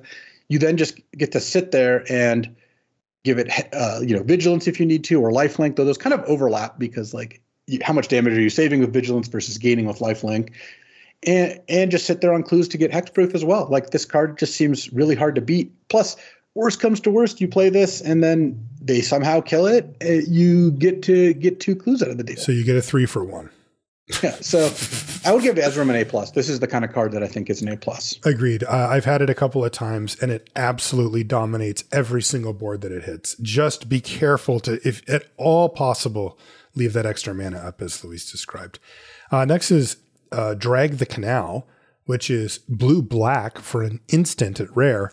And it says create a 2/2 white and blue detective creature token, so you're just getting a 2 mana 2/2 at instant speed, which is pretty cool. And then it says if a creature died this turn, you gain 2 life, surveil 2, and then investigate. Yeah. That's a card, man. That does a lot of stuff for 2 freaking mana. I like it. It only cares if a creature died, not yours, not theirs, just a creature. It's really not that hard to set this up where you get to cast it. And when you cast it with Kicker, effectively, you get a 2/2, 2 life, surveil, and investigate. Yeah, sure. I'm definitely in for that. Yeah, I mean, this is a narrow card in that it's blue-black specifically. It only goes into that one deck. It's a little tricky to cast, but definitely worth your 2 mana. I would go B for Drag the Canal.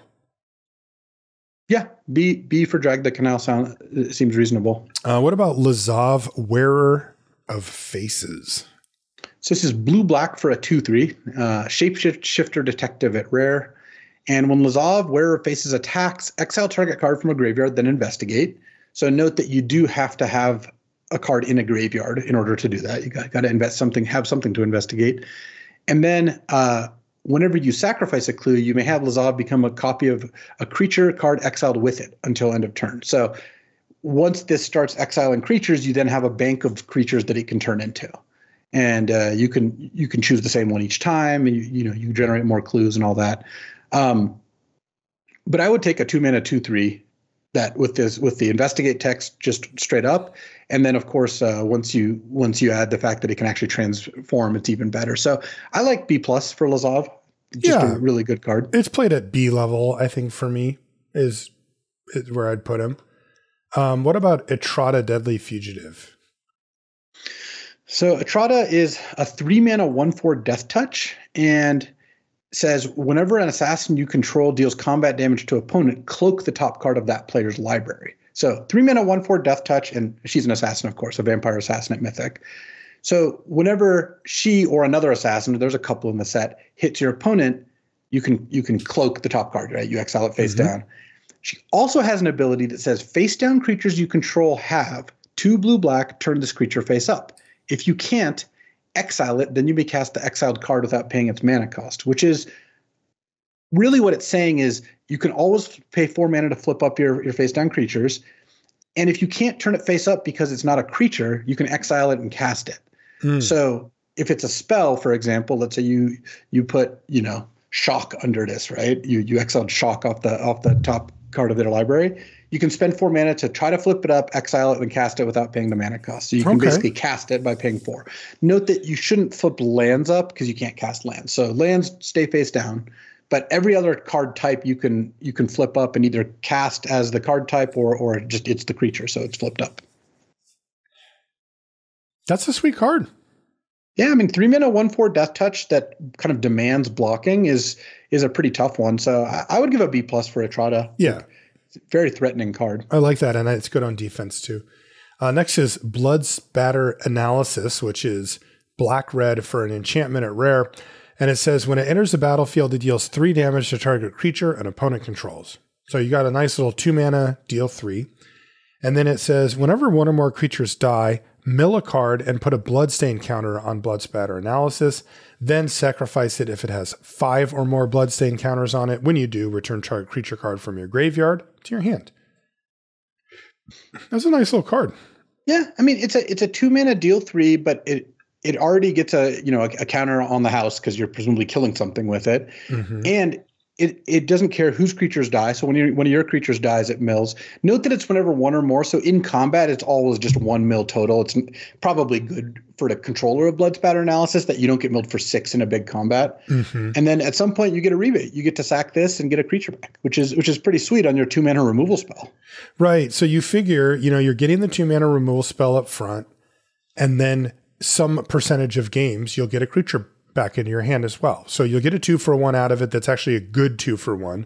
There are many times when that won't happen. The game will end before this thing ever transforms, but then you're still just playing, red-black sorcery deal 3 anyway. So really nothing not to like about it. I'd give a B to Blood Spatter Analysis. Yeah, I like B for Blood Spatter Analysis as well. Ooh, this next card's a nice one. It's Judith, Carnage Connoisseur. This is 3 black-red for a 3/4 legendary human shaman at rare. And it says, whenever you cast an instant or sorcery spell, choose 1. And when they say choose 1, there's really only 1 to choose, by the way, which is create a 2/2 red imp creature token with, when this creature dies, it deals 2 damage to each opponent. You also are allowed to choose that your instant or sorcery gains death touch and lifelink. If you'd like to upgrade a burn spell, turns your shock into kill anything, gain 2 life, etc. But in my experience with this card, which I've actually had a decent amount, I think I've had it 3 or 4 times now, I've always chosen to make an imp. Yeah. It would come up if you're trying to shock a 5/5. That's about it. There's not a whole lot of, other times. Like I guess, you play a sweeper or something. Lifelink could be kind of good on that. A burning sweeper. That's the problem, right? Is it like almost no spells do damage? Like almost, you'll probably only have a couple spells in your whole deck. None of your combat tricks do. None of your, card draw, nothing else does. So you're just spitting out these really annoying 2/2s for your opponent. Yeah, so I love Judith. I think Judith is solid. She's 5 mana, and you then have to have spells afterwards, and she has to survive in order for you to cast those spells. Yes, there is significant setup cost for sure. Kind of puts her into B range for me. But yeah, that's what I think too. She definitely is a payoff when she works. Yeah, and you don't need much, right? Like you make 1 2/2, and you're already quite happy with that. Yeah. I would say B for Judith is where I would come down. Yeah, I like B for Judith as well. There is a slight build around element there too. Next is Rakdos, Patron of Chaos. This is 4 black-red for a 6/6 legendary demon and mythic rare. Rakdos has flying and trample and says at the beginning of your end step, target opponent may sacrifice 2 non-land, non-token permanents. If they don't, you draw 2 cards. And that's on your end step, by the way. So so you immediately get this. Yeah. So basically, I've played against this twice now. They cast this, and either way, they're getting 2 cards. I was going to say, how did it go? Yeah, I have not played against Rakdos I did it once. yet. Because once I just sacked 2 things, untapped, killed Rakdos because I was pretty far ahead. Okay. And then the other time it wasn't close. So, but I would say Rakdos is honestly probably another A+. Like if you get a 6/6 flying trample, that if they don't kill it, you're obviously going to win the game because you have a 6/6 flying trample. But it probably drew you 2 cards right away. Yeah. Or 8/2 things, and they're like real things, not tokens, not lands. So yeah. I mean, we're talking Mold Drifters. This is what Mold Drifters look like now. This is a Mold Drifter. There you go. Yeah, I like basically A+ for Rakdos, right? Yeah, I would say A+ for Rakdos. Yeah. What about World Soul's Rage?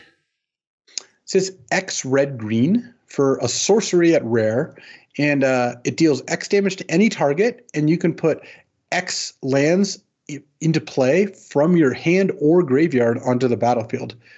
Tapped.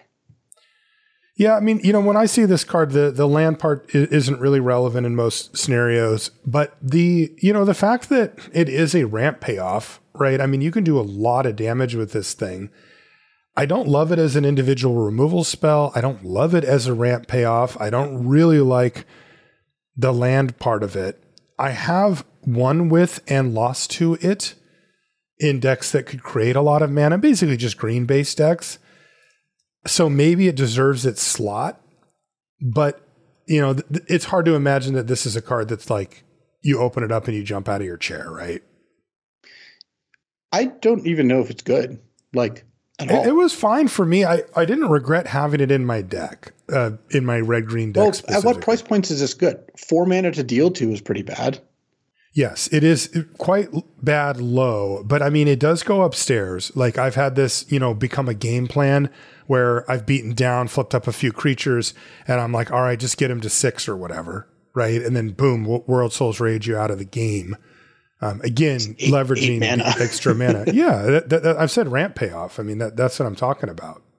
Yeah, I did it multiple times. Like the card was okay. It played better than it looked, I guess is what I would say. That said, okay, well, it looks quite bad to me. And when I don't usually associate ramp decks with getting them down to 6 and needing to close out the game. Red green decks do that in this format. I mean, look at the cards; they beat down really hard. Yeah, no, the red green cards do beat down, but then I don't know that they're.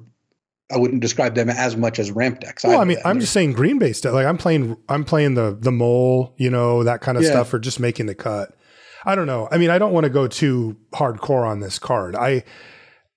It played better than I thought. I'd give it a C. I'd give World Soul's Rage a C, to be clear. I'm not ultra high on it, but it actually did play a little better than it looked. Okay. I think I would give it a D. It would be my inclination. So. That's fair. What does Anzrag the Quake Mole do? It's going to sound funny, but I had 2 of these at the pre-release also. What the heck? Yeah, very, very weird. It is a 2 red-green legendary mole god at Mythic Rare. Mm-hmm. It's an 8/4.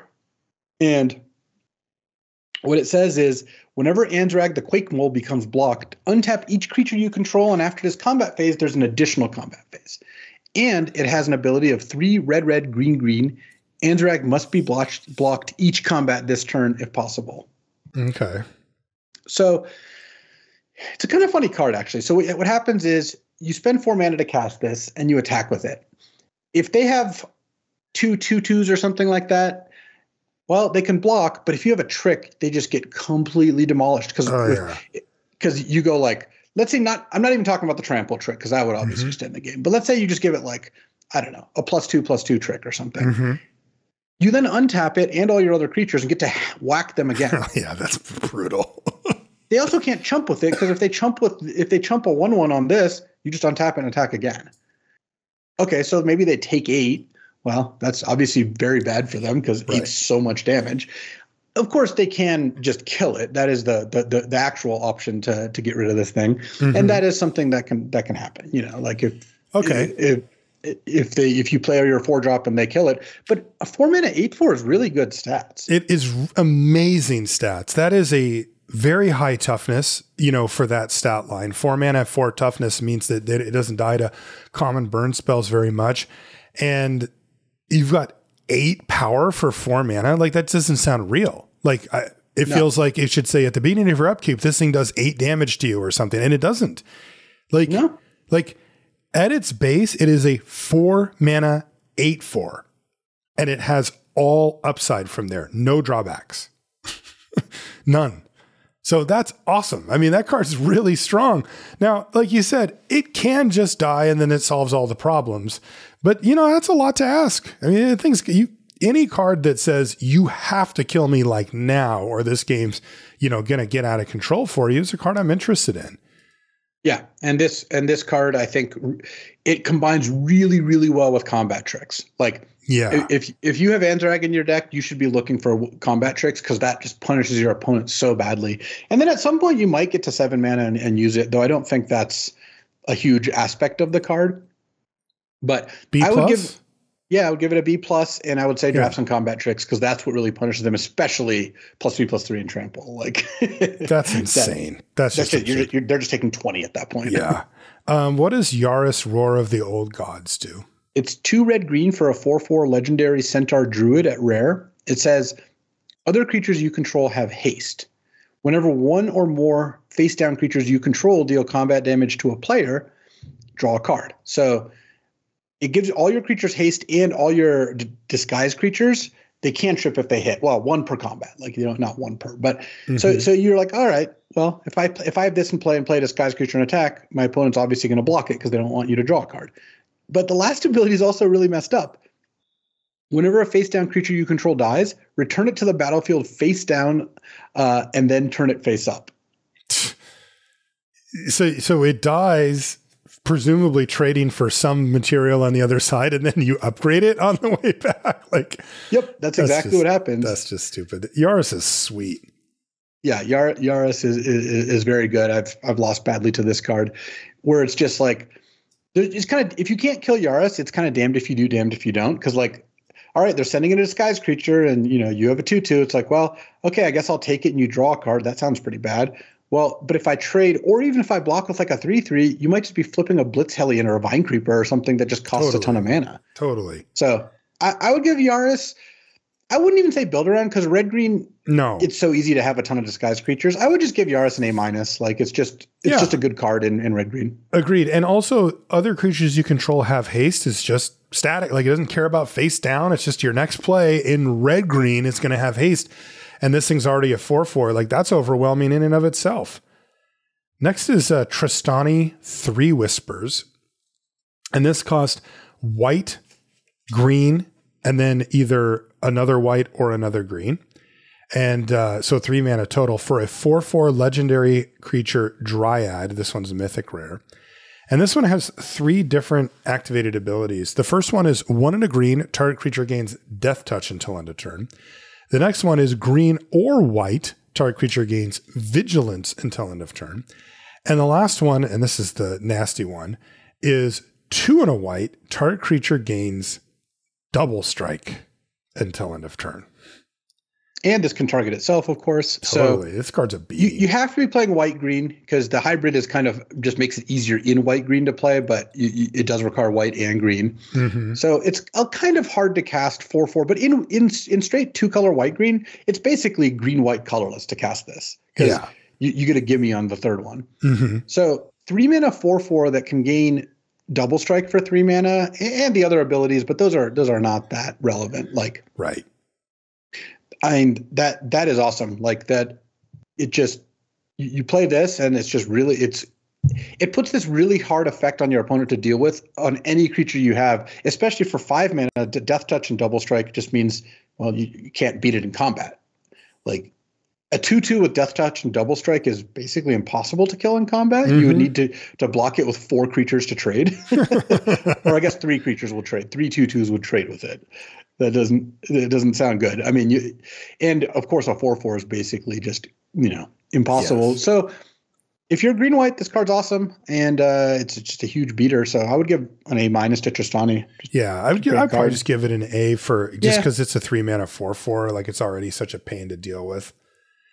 Tristani's awesome. Next is Tolsimir Midnight's Light. This is 2 green white for a 3/2 Elf Scout. It's a legend and it's rare. It also has lifelink. So 5 mana 3/2 lifelink, but doesn't come to the party alone. When Tolsimir Midnight's Light enters the battlefield, create Voya Fenstalker, a legendary 5/5 green and white wolf creature token with trample.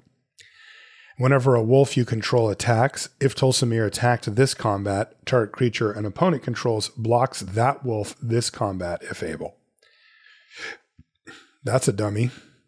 Yeah, I mean, 5 mana for a 3/2 lifelink plus a 5/5 trample, and it even gets the ability to like force one of their opponents or one of their creatures to block your wolf. Like, yeah, Tolsimir's probably an A+, to be honest. Probably an A+. There's just no way to really escape this card without getting significantly beaten down in card advantage. Agreed, and this fills that role that we were talking about before about can you die after you cast this, and it's really difficult to. So A+ for Tolsimir Midnight's Light. Next is Relive the Past. This is 5 green white for a sorcery at rare.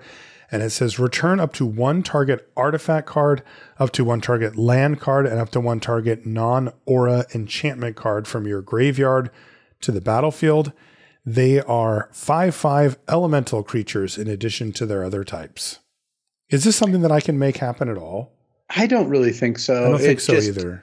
It's just too much work. So I would give an F to this. If you can figure out a way to make it work, that's cool, but I just don't think that's going to happen very easily. Agreed. Next is Teysa Opulent Oligarch. This is 1 black-white for a 2/3 legendary human advisor at rare. It has Death Touch, and it says at the beginning of your end step, investigate for each opponent who lost life this turn. And whenever a clue you control is put into a graveyard from the battlefield, create a 1/1 white and black spirit creature token with flying, and the ability only triggers once each turn.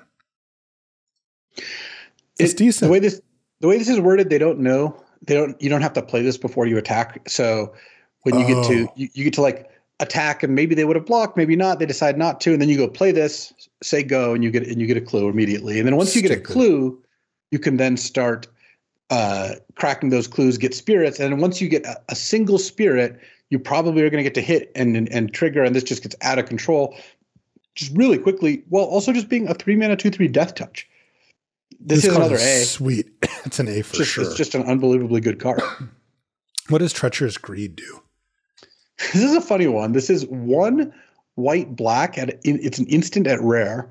And it says, as an additional cost to cast this spell, sacrifice a creature that dealt damage this turn. So that doesn't mean damage to a player. It could be damage to a creature or player.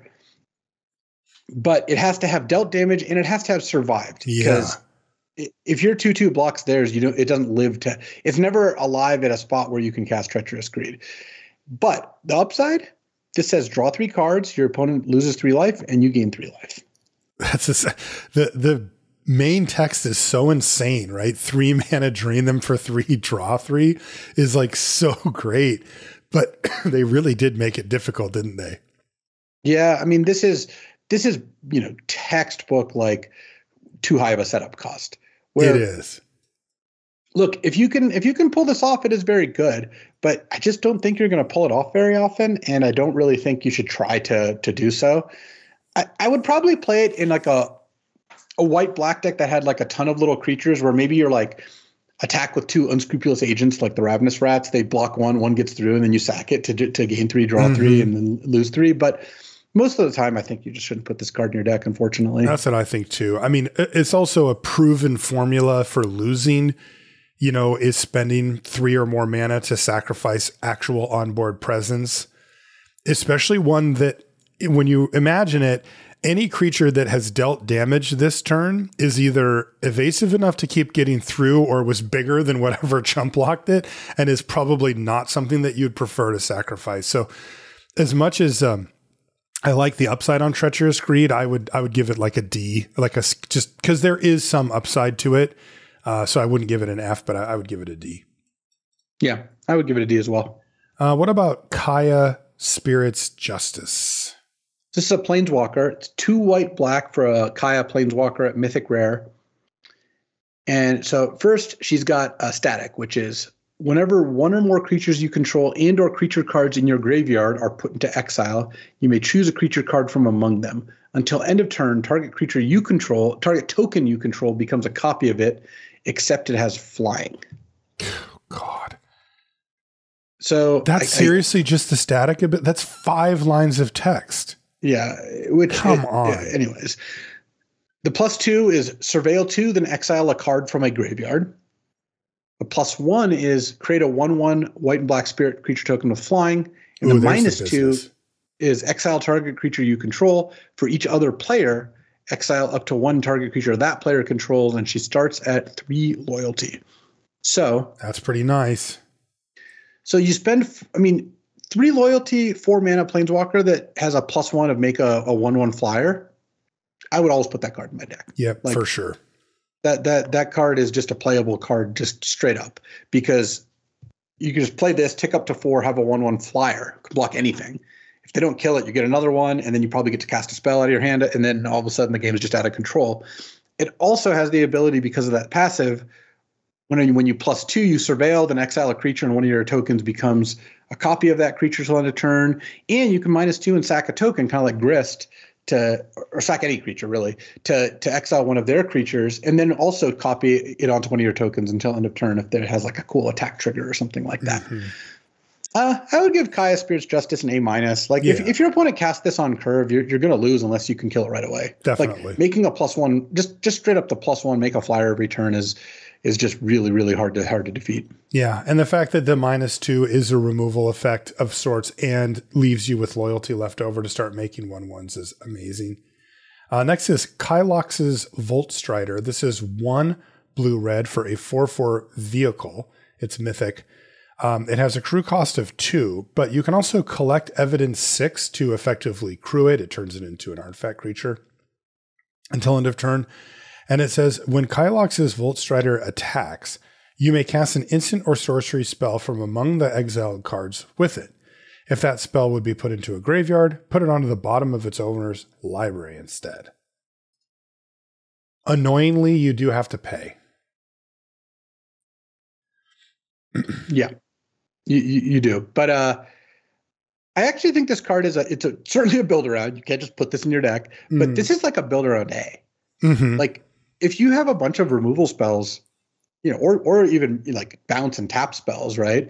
Just going like, all right, I'm going to collect Evidence 6. I'm going to make this a 4/4 attack, cast that spell, and it goes on the bottom. Obviously, you can't just keep doing it over and over again, but you just end up in a spot where like you're getting 2-for-1s off all your spells while getting to attack with a 4/4 and just getting to cast things over and over again. Like, yeah, I think that works out pretty well. You also could just do worse than a 3-mana 4/4 vehicle with Crew 2. Like Crew 2 is the sweet spot, and 4/4 is nice sizing. So yeah. I mean, you want to give it? Got to be right for this. Definitely. Yeah, I've built around and played it, and it was pretty darn good. Next is a weird one. It's Ill-Timed Explosion. This is 2 blue-red for a sorcery at rare. Aren't most? Yes. Draw 2 cards. So you can just have it be, by the way, that's it. There's a May coming up here. So you could just have it be 2 blue-red sorcery, draw 2 cards, which is really quite bad, right? Yeah. You can't put that card in your deck anymore. Right. So this is where it gets interesting because it says, then you may discard 2 cards. So you draw 2 and then you take 2 from your hand. So you're not actually up any cards at all. And it says, when you do, Ill-Timed Explosion deals X damage to each creature where X is the greatest mana value among cards discarded this way. So it's really interesting because it gives you this ability to have a 4-mana sweeper, but it looks like you're like, oh, and you get some card draw and stuff like that. You really only get card selection, and you have to spend 4 mana and your own card to do this. So that's not good. And then on top of it, you have to actually discard something like a spell, like a legit, expensive spell that you probably would really like to keep in your hand in order to sweep the board. Now you're down quite a lot of material there.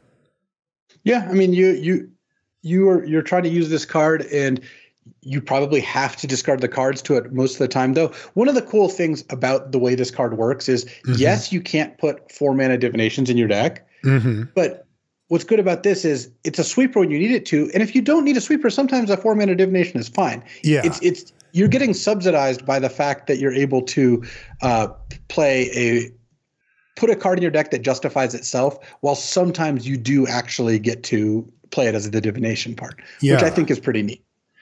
Now, the cool part about it, though, is that, we talked about there's 2 other Wraths that we've already talked about during this review. Black Wrath cost 5. The white one costs 4, but oftentimes will give your opponent a card. But Ill-Timed Explosion is just 4 mana, very, very often sweep the board.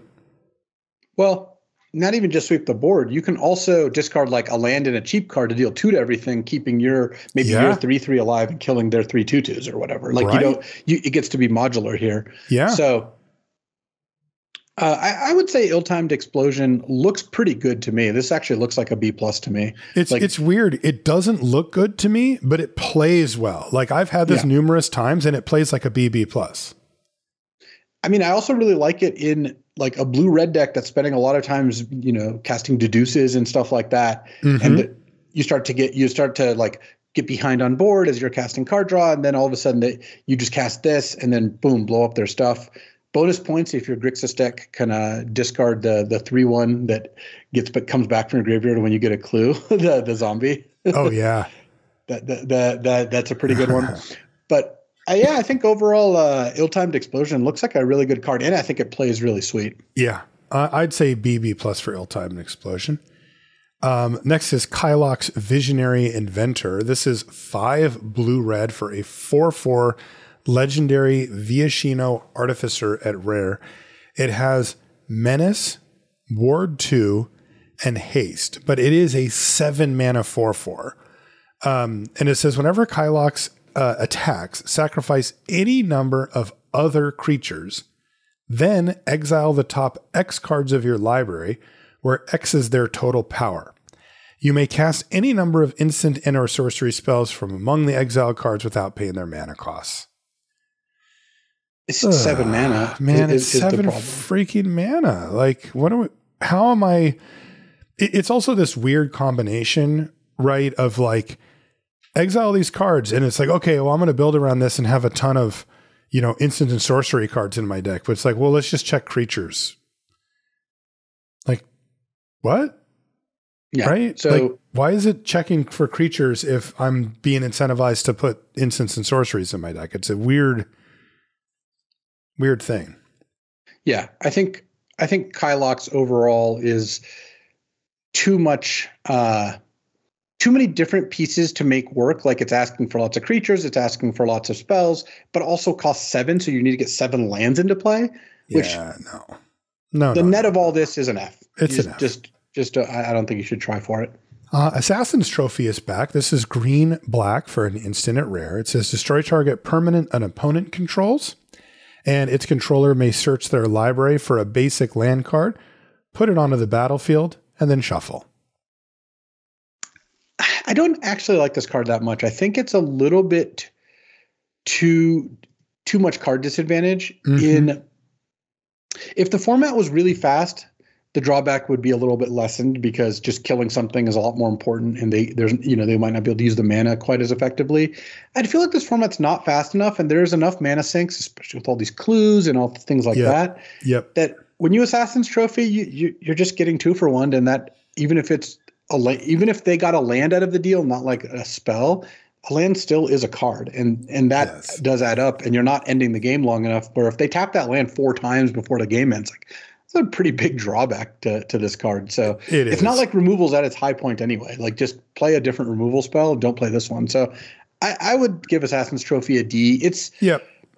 It's an okay sideboard card if you're, if you're playing against someone who's got like the incinerator, right? The 6/6 flying trample. And it's like, well, I can't beat that card. So I guess I've got to board an Assassin's Trophy, but I would default to not playing this card. Agreed. Next is Urgent How do you say that?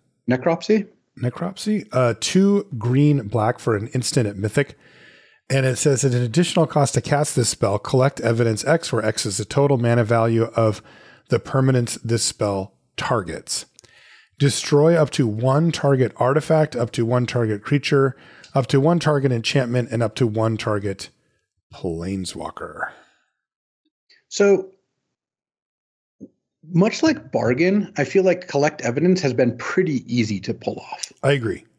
So when I look at this, I think, well, which 2 things can I get? To end up killing mostly like an enchantment and a creature, I would say. Mm-hmm. Like you're not obviously killing planeswalkers all that often. Sometimes you pick off a clue for free because it doesn't actually require any additional evidence to kill a clue. Oh yeah, okay, that's nice. It's always just a free roll. Note that you do have to get X to exactly equal the mana cost. So that can be a little tricky. You can't overpay. You can't overpay? Mm-mm. Oh, weird. Yeah, so you normally can. Yeah, that sucks. This one takes a little bit of work, but I just haven't found that to be so difficult. And by the time you want to do this, you often have enough cards in your graveyard that you should be able to kind of modularize it to where you need it to be. So yeah. I actually like B for Urgent Necropsy. I think it's just a good card.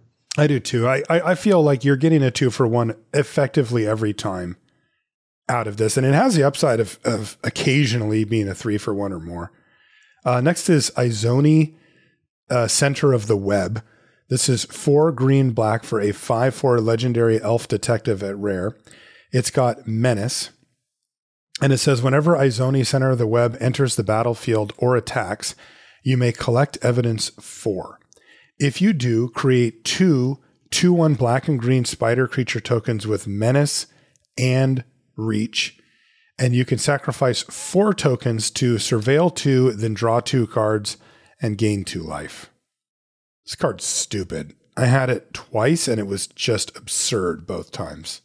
Oh yeah, it's the biggest beating in the world. Yeah. It's an easy A, mainly because they made the ability trigger on ETB as well as attack. The ETB triggers enough. The spider tokens are unbelievably good. They're Menace 2/1s. Reach? They have the things that you want, right? They have really good evasion for attacking, and they have reach for when you're behind, and they have 2 power, so they trade or at least threaten to trade off with, disguised creatures. This thing is stupid. And then, of course, they just tack on a bunch of extra goodies like Menace onto itself and the sacrifice 4 tokens. But that doesn't come up very often either, just because generally speaking, the tokens that you have are going to be these spiders and they're really valuable. They're worth a card almost. So, yeah, I would say Azoni is actually an A+. Yeah, I agree. You just play this and you get 2 2/1s. Even if this dies, you end up with those two absurd 2/1s. And then you also have the ability to maybe rebuy, like crazy. Just keep going. Like it's an absurd card. So It's also super easy to splash. So if you see this card, you should basically just take it. Yep. So A+ for Izoni, Center of the Web. That card's amazing. Next is War Leader's Call, which is 1 red-white for an enchantment. Oh, this card. And it's rare. And it says, creatures you control get +1/+1. And whenever a creature enters the battlefield under your control, War Leader's Call deals 1 damage to each opponent. This card's a thumper.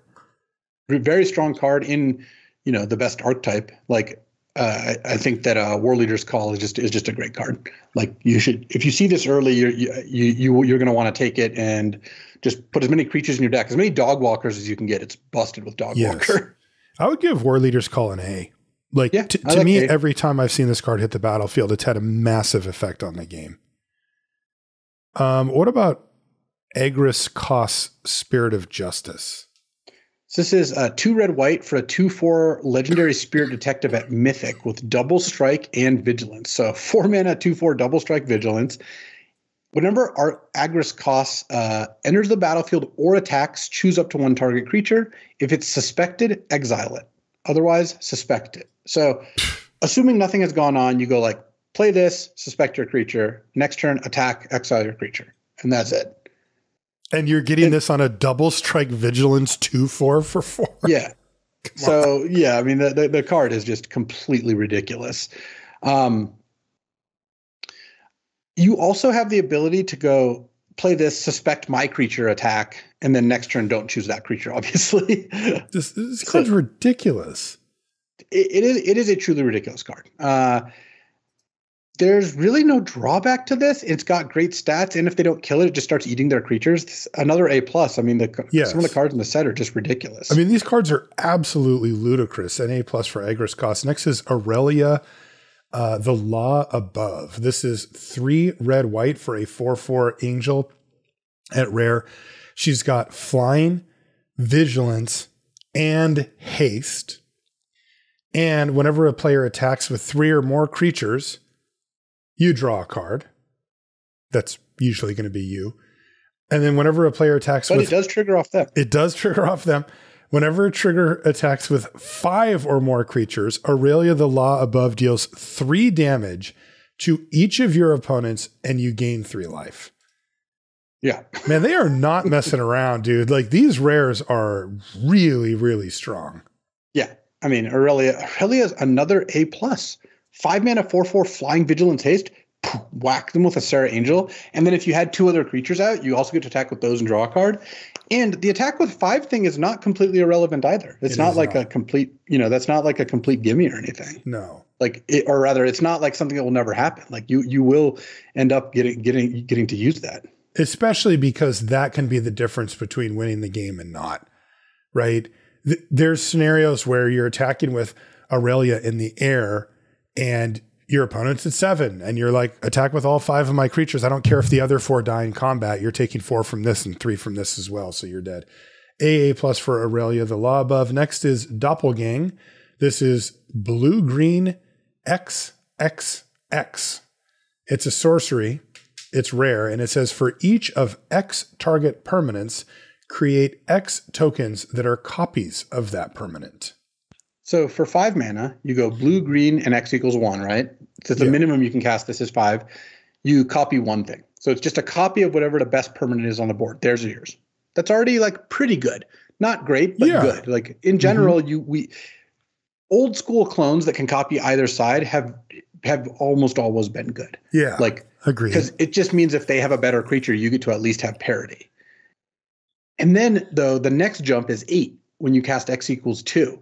But at X equals 2, you're not getting 4 things. You're getting 2 copies of the best thing and 2 copies of the second best thing. Okay, that's insane.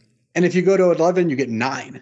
So this card might look like it's too expensive, but I actually think it's a huge bomb. And the reason is you start out at the 5 mana kind of emergency case. You don't want to do that. In an ideal world, you never cast Doppelgang at 5 because you do anything else but that. Because at 8 mana, it wins you the game. And at 11 mana, it really wins you the game. But really at 8 mana, it just wins the game. Like getting 2 copies of the 2 best permanents is off. It's really rare that's not gonna close things out.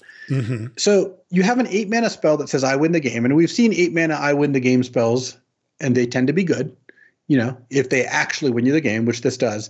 But this also has the buyout clause of just, all right, I guess I have to play this for 5 mana and just copy your 5/5. And that escape hatch takes this from being like a card I would still be interested in and it's splashable and all that to a card I really want. And I think Doppelgang is an A. Like I think it's just the combination of those 2 things is awesome. That's incredible. Yeah, good floor, great upside. Next is Kellen, Inquisitive Prodigy. This is 2 blue-green for a 3/4 flying vigilance legendary human fairy detective at rare. And it says whenever Kellen attacks, destroy up to 1 target artifact. If you control that permanent, draw a card. So, one way to think about this would be that it makes your clues free, that clue free. You don't have to pay the 2 mana to get the card out of it. This also has an adventure cost, though. It's a sorcery called Tail the Suspect, and it is blue-green, and it says investigate. you may play an additional land this turn, which is really interesting because it reminds you of other cards like Explore and Growth. What was that called? Growth Spiral? Whatever. Yeah. And it reminds you of those, but it's really not those, right? Because Investigate is not draw a card. But still, you're just getting this tacked on to what is already an impressive creature. A 3/4 flying vigilance for 4 is nice. And it even can start, blowing up artifacts or getting you cheaper clues or whatever. There's nothing to not like about this, right? I mean, everything comes together to be just a great card.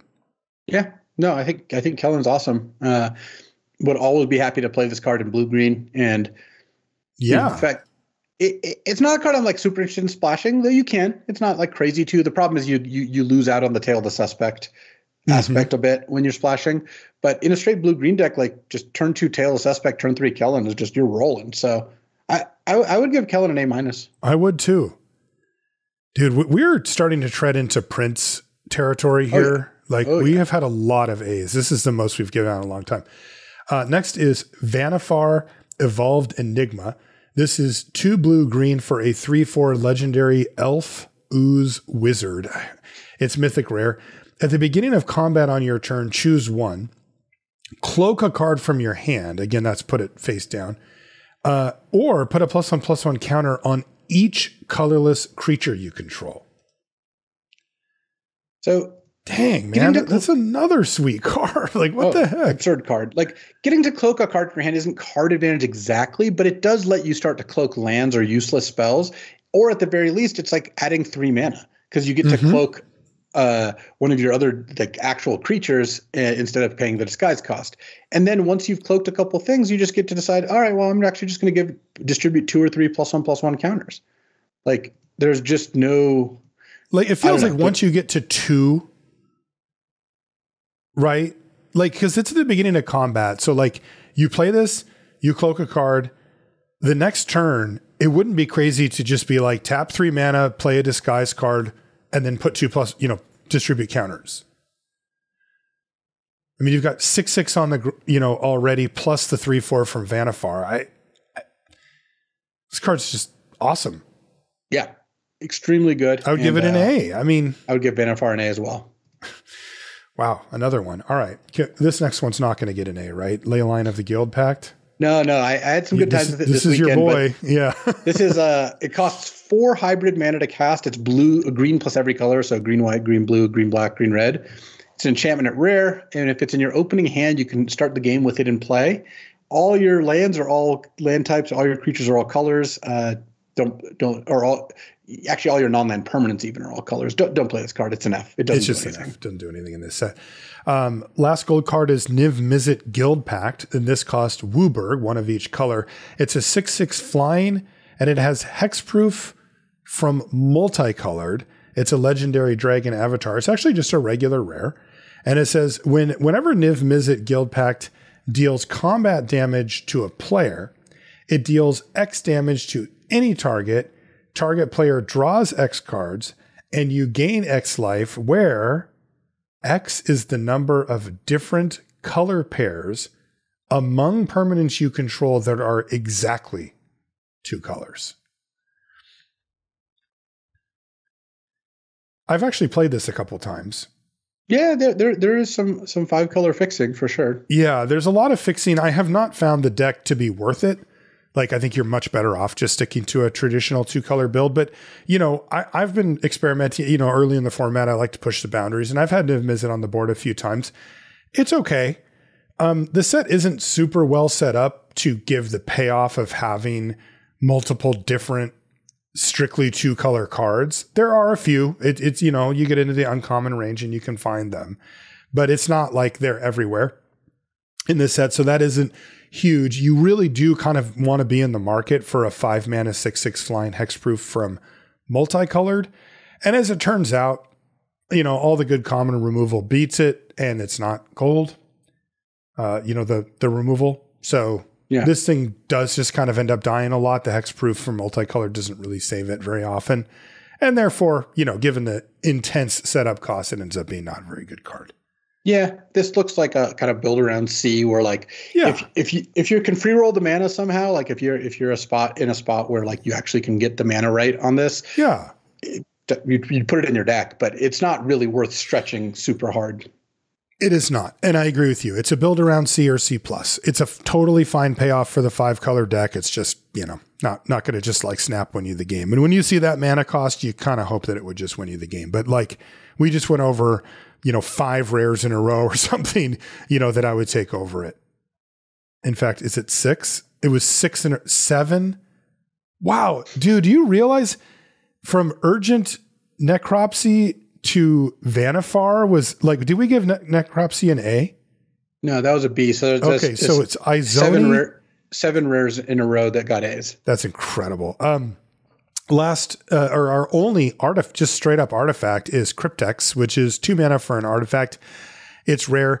You tap it and collect evidence 3 to add 1 mana of any color, and then put an unlock counter on it. And then you can sacrifice it to surveil 3, then draw 3 cards, which is obviously amazing, except for that you can only do it if Cryptex has 5 or more unlock counters on it. Yeah. I've tried this thing and it just sucks. No, the problem is a mana rock that doesn't work as a mana rock is just not a playable card. So this is an F. Exactly. Yep. That you summed it up beautifully.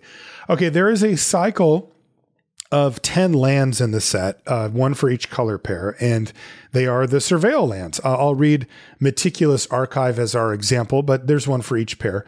They enter the battlefield tapped. They count as, like in this case, a plains and an island. It taps to add blue or white, as you might imagine. And when it enters the battlefield, you Surveil 1. These things are freaking nice. Oh, yeah. They're great for modern, too. Oh, I bet. Oh, wow. I did not think about that. Yeah. Okay. Man, these things have been performing for me. I've been taking them at about the C plus to B minus level as far as like comparing them in the picks, and I have not regretted that. Yeah, no, that sounds about right, I think. Yeah, these are better than just regular duels that, we get in limited. These are rare and they're really, really nice. So yeah, I would take them over, fringe playables all day long, and I don't think you'll be unhappy. The Surveil 1's really powerful. And of course, mana fixing is nice too. The fact that there are basic land types on there isn't relevant for us. I don't think. I haven't found a case where it is, but not really. I don't. Well, no. There's the 0/0 that counts number of 4s you have in play. Wow.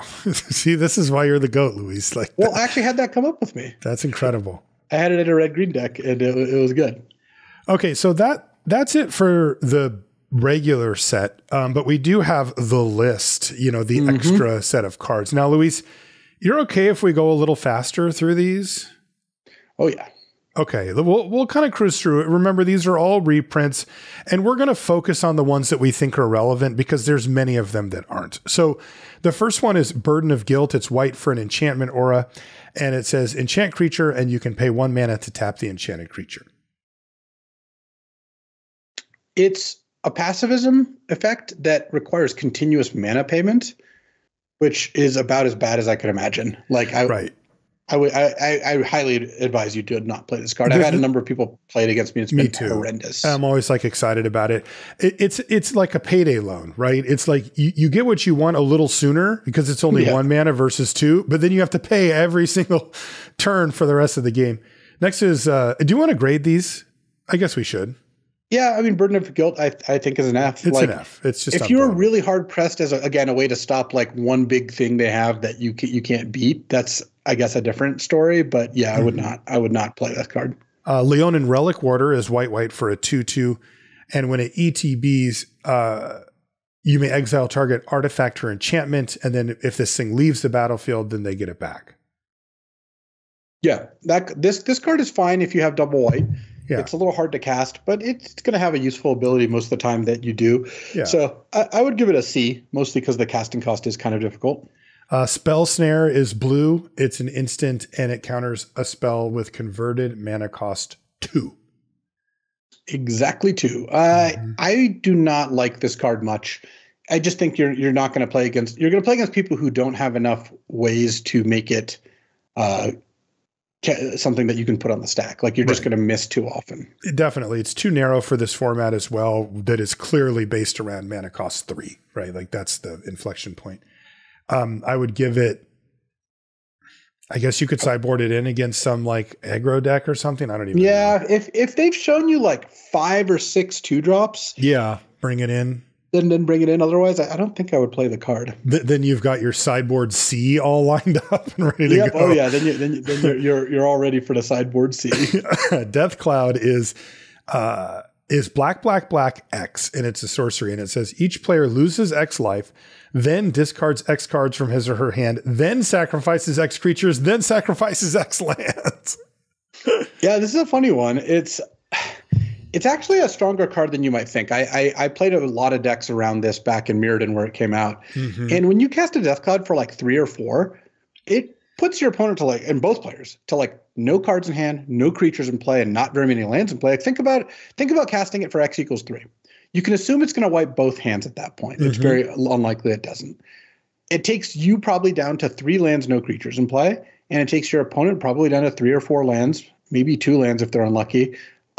And probably no or maybe 1 max creature in play. So it kind of resets everything. And you might be wondering like, okay, well, how do you break the symmetry? Well, in Mirrodin, it was actually pretty easy, which is why I liked it. You just played a bunch of artifacts that didn't die to this. Here, you can kind of do similar where if you can play a bunch of clue-making cards and then do this, you could basically make it so you're down a card on Death Cloud, right? Because you cast the Death Cloud. But you can end up being up cards if they lose a bunch of creatures and you don't. If overall they're losing more stuff than you, then you can actually get value overall by casting Death Cloud. And the tricky part is I don't really know where you're storing all this value that's not in creatures or cards in hand. That's a problem I have too. I haven't seen that yet. I mean, would you actually do this in a competitive event? If you could find a way to solve the problem, which I stated, which is maybe cards with clues, maybe, non-creature like permanents, like something like cases, actually, I guess, or a way to do that. Okay. So but you've narrowed this down to like an extremely small sliver of potential, right? Yeah. The power level is there, but yes, the potential does require a lot of things to go right. So I would say Death Cloud's a build around B, but really you're probably going to go through this whole format not really having a deck that's eligible to do that. And I'm pretty sure that you're not supposed to like first or second pick Death Cloud and build towards it. Right. Next is Maverick Thopterist. This is 3 blue-red for a 2/2 human artificer. When it ETBs, you get 2 1/1 Thopters with flying. They're artifact creature tokens, and it even has improvise. Your artifacts can help cast this spell. Each artifact you tap after you're done activating mana abilities pays for 1. So you can tap your artifacts to pay for 1. I mean, this card's actually just insanely good. Oh yeah, it's incredible. I mean, it's 5 mana for a 2/2 plus 2 1/1 flyers is great, and the fact that you can tap your clues to help pay for it is just absurd. Like this card is very, very good. I would give Maverick Thopterist an A-, honestly. Yeah, it is in that range, and it fits perfectly into the deck here as well. Next is Jace, Wielder of Mysteries. It's 1 blue, so 3 blue mana for a 4 loyalty Jace. It says if you draw a card while your library has no cards in it, you win the game instead. +1, target player puts top 2 cards of their +1, target player mills 2 cards, draw a card. And then it has a ultimate of -8, draw 7 cards. Then if your library has no cards in it, you win the game. Jace is good, but I mean, triple blue's a little tough. Triple blue's tough, but I mean, Jace is just this like a pretty meaty planeswalker in terms of loyalty and draws you a bunch of cards.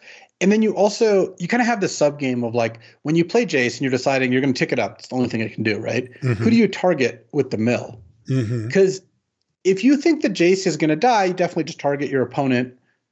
Well, see, it's actually a little more complicated. If you think that Jace is going to live for a long time, you can just jam targeting yourself because you're going to get to end up in a spot where you win the game with the Jace's passive of drawing a card with no cards in your library.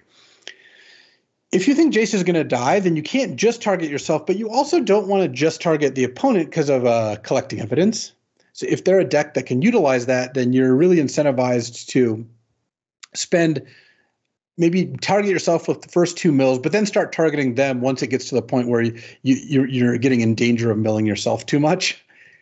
And overall, I would say that I wouldn't go turbo hard counting on Jace living, because if Jace lives for 5 turns, you're just going to win because you have that many extra cards. What I would do is just don't put yourself in a position where if Jace dies, you get decked, but do try to balance milling your opponent and milling yourself so that you're not making it too easy on them either. Yeah, it's a very fine line to walk. What grade would you give Jace? I mean, Jace is really good. It kind of depends, I guess, on how easy is it to cast. That's the main bottleneck. I would say in general, Jace is like an A-level card in terms of what it does, but it's probably a B just because of how difficult it is to cast. Yeah. That's kind of where I would land. Baleful Mastery is next. It's 3 and a black for an instant, and it says exile target creature or planeswalker, but you can pay 1 and a black rather than the 3 and a black to cast it. But if you do, then your opponent draws a card. I mean, this is a great card. Yeah, 4 it's mana. A good removal spell. 4 mana exile a creature is good, and in a pinch, spending 2 is fine too. If you have to, you have to. And it's good to have that option. So I would give it a B. I don't think it's like anything special. This next one's kind of cool. Enlisted Worm. This is 4 green-white for a 5/5 worm with Cascade. So when you play this spell, remove cards from the top of your library from the game, exile them. These are all the old versions of the cards that I'm looking at, by the way. Until you hit a non-land card that costs less than Enlisted Worm, and then you can cast it without paying its mana cost. This is a sweet 6-drop, right? I mean, Enlisted Worm's really nice. It's 6 mana 5/5, and then if you depending on what you hit, you could get up to 11 mana worth of spells. You're getting a 2-for-1 unless you hit something that's not good to cast, which can definitely happen. Yeah, combat tricks and stuff. And Cascade, if you don't cast it, it's gone forever. Still, I mean, Enlisted Worm's a perfectly sweet ramp target, 6-drop, whatever. It's in the B-ish range. I mean, it's a very good card to cast when you get 6 I'll give it a mana. B+. Like, it's also pretty splashable. So, like, if you're playing green and you see this, you could probably pick it up and play it off a Nervous Gardener or what have you. Totally. A green-red deck would run this all day. Next is Mystery Key. This is 1 and a blue for an equipment. It costs 1 to equip, and it doesn't do anything to the creature, but it says whenever the equipped creature deals combat damage to a player, you can sacrifice the key and draw 3 cards. I'm not interested in this. No, this I think is pretty close to an F. Like, it's at best 3 mana, draw 3, but it takes quite a bit of work to have that happen. And when it misses, it does nothing. Yeah. That's just, I don't want that card in my deck. Bad. Next is Ixidor Reality Sculptor. This is 3 blue for a 3/4 legendary creature. It says face down creatures get +1/+1. All right. Well, that's relevant here. And you can pay 2 and a blue to turn target face down creature face up. That's actually great. Yeah. Though note that, it pumps their face down creatures too. Oh no, does it really? Yeah. I was jokingly thinking, oh, hey, I can flip up my opponent's creatures, which is true, but this is I would downgrade the great to actually really terrible because that's horrible. It's just an old templated card. So I think Ixidor's an F. Just pumping their creatures is just not acceptable. That's a deal breaker. Yeah, for sure. I didn't even see that. Next is Bishop of the Bloodstained. This is 3 black for a 3/3 vampire cleric. When it enters the battlefield, target opponent loses 1 life for each vampire you control. What? There just aren't very many vampires in this format, so not something that I would recommend playing. we need to have a grade for the extra set of ignore. Next is Koldatha Rebirth. This is red for a sorcery. It's an additional cost to cast it. You sacrifice an artifact, and it gives you 3 1/1 red goblin creature tokens.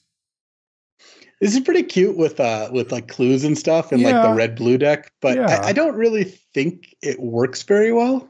I don't either. Like, I just think that it's not going to be something that is realistically going to come up. So I would probably give this an F because this is another card where it's like if it works, it's okay, and it just won't work too often. No, the time when this is really good is turn 1, when you can go like 0 drop mountain, sack the 0 drop, but that doesn't happen in this format. Next is Molten Psyche. This is 1 red for a sorcery. Each player shuffles the cards from his or her hand into his or her library, then draws that many cards. And it has Metalcraft. If you control 3 or more artifacts, it deals damage to each opponent equal to the number of cards that player's drawn this turn. This is enough. It just don't even bother. Same with Mass Hysteria. It's a 1 red mana enchantment. All creatures have haste. What the heck? Sir Conrad the Grim is good, though. Not going to want to ignore this one. 3 black for a 5/4 human knight at uncommon. It's a legend. Whenever another creature dies or a creature is put into a graveyard from anywhere other than the battlefield, or a creature leaves your graveyard, Sir Conrad the Grim deals 1 damage to each opponent. So when it's kind of weird. If you played with this in Eldraine, you'll remember it. But whenever any creature dies, they take 1. Whenever a creature is put into a graveyard from anywhere else other than the battlefield, they take 1. Or when a creature leaves your graveyard specifically, they take 1.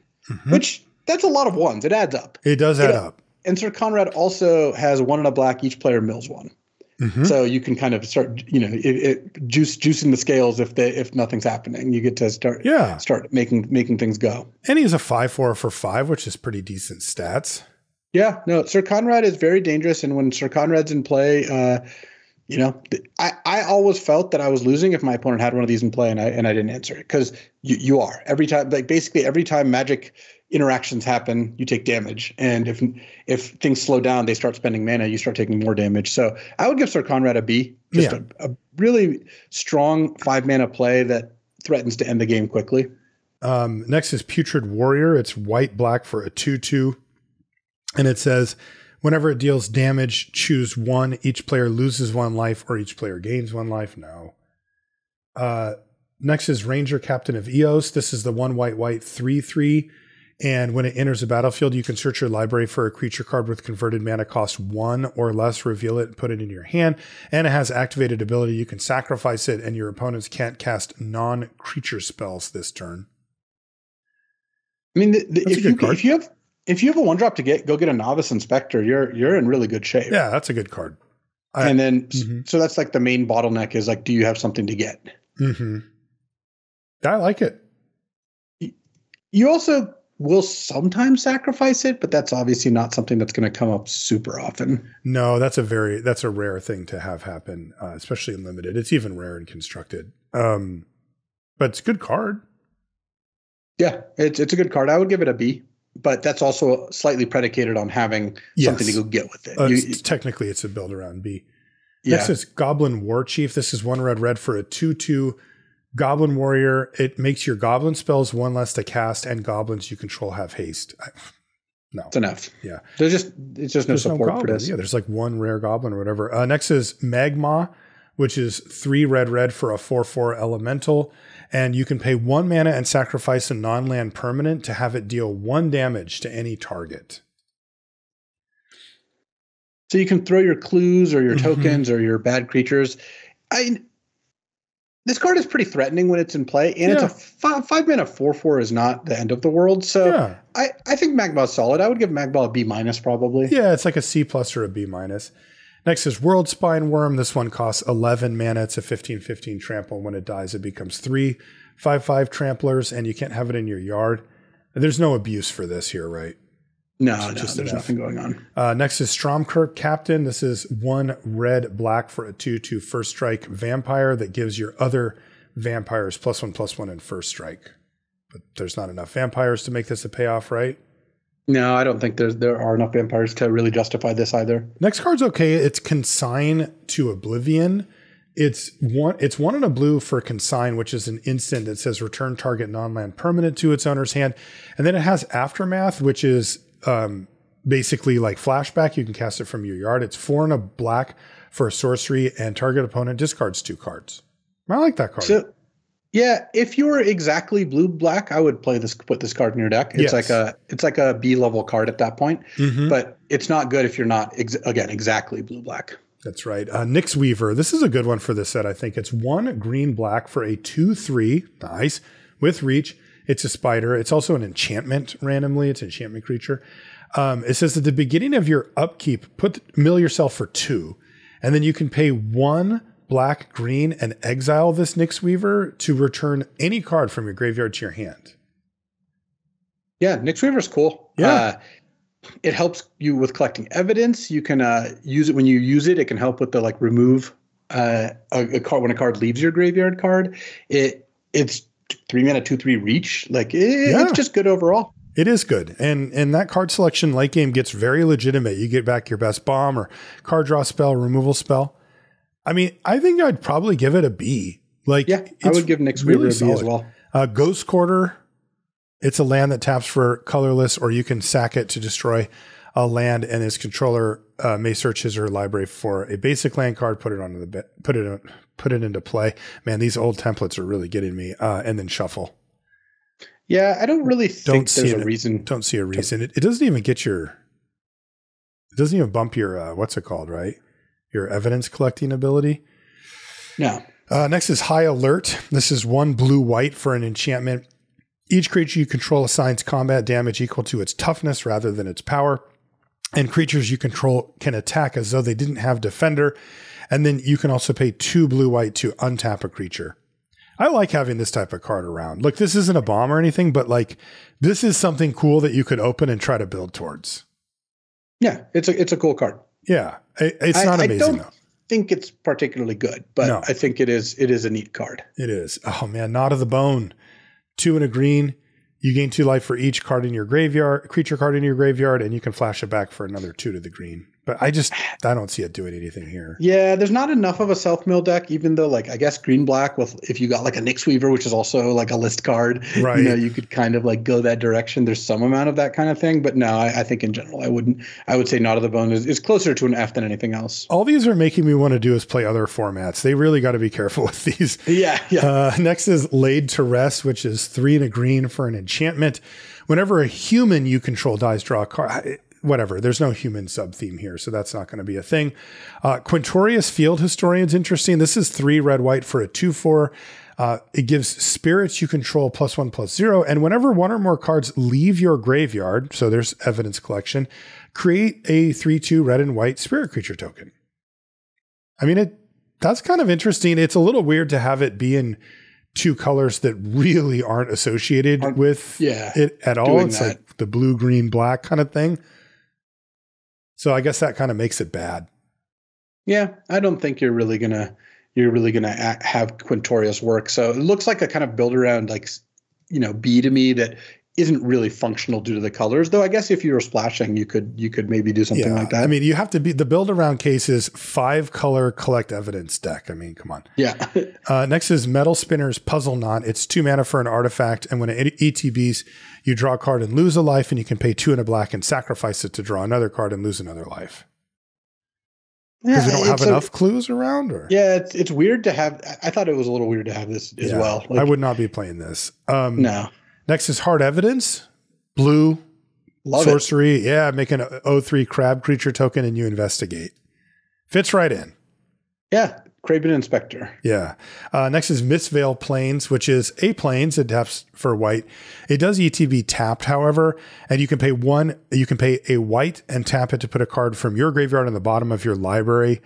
You can only activate this amazing ability if you control 2 or more white permanents. I don't think you're really ever gonna actually build a deck where you need this to not get decked.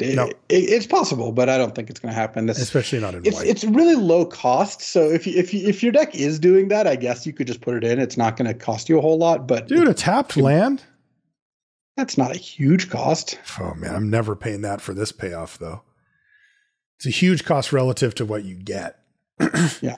Next is Shard of Broken Glass. This is white for an equipment. Sorry, it's colorless. 1 for an equipment. Thank you. And it costs 1 to equip as well. And it says, whenever a equipped creature attacks, you may put the top 2 cards of your library into your graveyard. You said it earlier, but collecting evidence has felt, especially the first collection, really right where you want it to be. It's not that hard to get, but it's not free. You do not need to do things like this to enable that. No, you really don't. Crows and Tusker. This is, I'm going to read it in the order that it actually gets played. So it's cycling for 2 and a green. And it says when you cycle it, You may search your library for a basic land card, reveal that card, and put it into your hand and then shuffle. But it's got the backup plan of being a 7-mana 6/5, 5 GG for a 6/5. Yeah, I mean, it's a 3-mana draw too. It is. You cycle it, and then you end up you get a land and a card. Getting a land and a spell, and then the backup plan of casting it is pretty reasonable as well. It's a good card. Definitely would put it in all my green decks. I would give it like a C+ though. I don't think you could like lock yourself in to spending this much mana and expecting like great things out from that. Right. Next is Duskmantle, House of Shadow. It's a land that taps for 1 mana, or you can pay blue-black, tap it, and have somebody mill for 2. Yeah, I don't think this one is... I love cards like this, but they're not good. No, I don't think this one's good. Treacherous Terrain is 8 mana. It is 6 red-green for a sorcery, and it deals damage to each opponent equal to the number of lands that player controls. But here's the thing. It's a basic land cycler. You can pay 2 mana to cycle for a basic. I really like this card. I think this card's awesome. I do too. You basically, it's a 2-mana basic land cycler, so it fixes your colors. And at some point, you just cast it and they die. They take like 6 to 8 damage, maybe more. Yeah. You know, it's pretty hard for it to be too much less than that. Yeah. But you've always got it as a plan to be a basic land cycler, and you take it from there. Yeah. I mean, but this is the kind of thing I like out of my land cyclers, where you get massive upside when you want to cast it. Mm-hmm. So would you give it like a C? I would give it a C. Yeah. I think you're just happy to put this card in your deck. Like I don't think this card is a bad one at all. I mean, you obviously need to be able to actually cast it. I wouldn't play this in a blue-black deck as just a land cycler, I don't think. Mm-hmm. Though it also puts 8 points of evidence into the graveyard. It does. It really does. So I don't know, maybe it's just not bad. Yeah. Next is Monologue Tax. This is 2 and a white for an enchantment. It says whenever an opponent casts their second spell each turn, you create a treasure. I am not going to play Monologue Tax in my deck. No. They can just keep talking. Next is Combine Chrysalis. I've seen this one on the battlefield a bunch. It's blue-green for an artifact. And it says creature tokens you control have flying. But here's the main thing. You can pay 2 blue-green, tap it, and sacrifice a token to create a 4/4 green beast creature token at sorcery speed. You can turn your clues into 4/4s with flying. Yeah, and all your tokens have flying. I think Combine Chrysalis is a very good card if you have the support. So I think so too. It's a build around B, where if you have the clue support, it can be really good.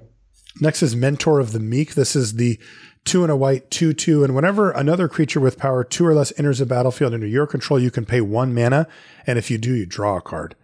I mean, there's a whole power 2 or less sub theme, in this set, and Mentor of the Meek would slot into that beautifully. Yeah, Mentor of the Meek, I think is just a solid card. Like if you've got a reasonable spread of creatures in a white deck, I would always play Mentor. So I think it's a B. I like B as well. Millstone, 2 mana for an artifact. You can pay 2 mana and tap it to have somebody mill 2. You or them. Would I be crazy to take this and just build around it? Yeah, I think so. It's pretty terrible, right? Yeah, I don't think it's very good. It just is like too slow to actually kill them.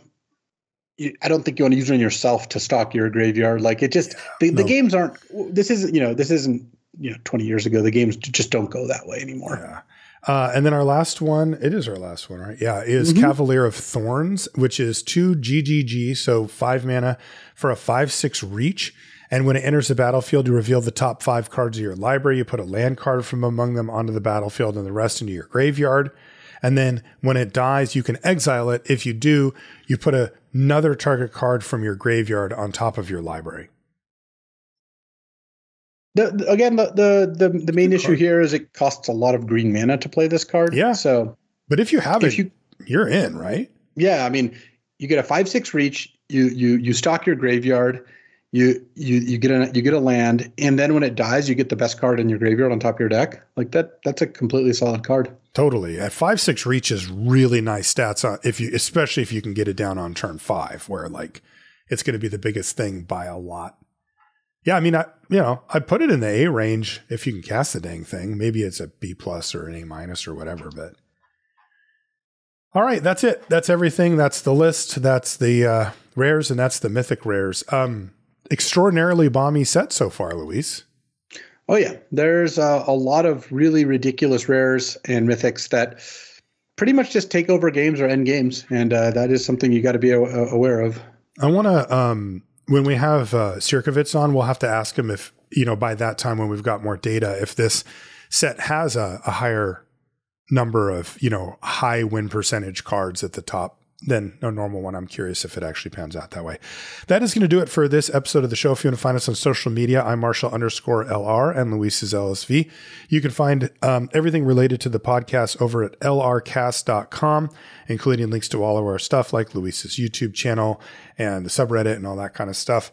We want to thank our supporters over at Patreon for supporting us. Thank you so much for that, as well as our sponsor, Ultimate Guard. Make sure you check them out for all of your magic, protection, organization, etc. needs.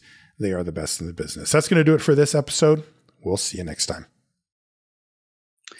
I just want to touch a little bit more on the Leyline Rhinos deck I played in the RC yesterday, because it was a really good deck. And there aren't that many times in my Magic career, which is at this point a pretty long one, where I felt like I have a noticeably better deck than the rest of the field. And this wasn't like near the top of those times. Like I think the best decks I've had would be like the colorless Eldrazi deck, where we had 3 people in the top 8, and there was like 6 Eldrazi decks total in the top 8. The Stoneforge Mystic deck that Ben Stark won PT Paris with, where we just kind of it was just a deck out of nowhere, no one had it, and we were the only team that had it. Or the Elves deck that I won the Pro Tour with. Those are like that really stand out. But I got to say, this Leyline deck, this Leyline Scion Rhinos deck did feel like that kind of element, where when I played against people who weren't prepared for the deck, or it felt like it was just a complete steamroll. Like playing the Rhinos Mirror, where you had these cards and they didn't, did not feel very competitive. And the deck had like a 10% higher win rate than Teamer Rhinos, which is a huge jump given that it was only 12 cards different. Wow, that's a lot of percentage in that format too. You don't get jumps like that. No, not at all. So definitely a great deck. And if you're looking to play Modern soon, you got to respect it. Play cards like Edicts to make them sacrifice Draco. Hibernation is an interesting piece of technology. It's 2 and a blue instant, return all green permanents to their owner's hands. So it bounces the Draco and the Leyline and all the Rhino tokens. So wow. It's a pretty nice little way to get around that. So I'm sure the deck will get worse once that happens. And I'm also a little disappointed because you don't get that many shots at having a better deck than everyone else. And, in this day and age, everyone's so good at figuring out what's good, and online play just drills to the heart of the matter so quickly that there aren't very many tournaments where this happens. So it would have been nice to convert with it. But, it was nice that I felt good about switching into the deck, and recommend either playing the deck or being prepared for it moving forward.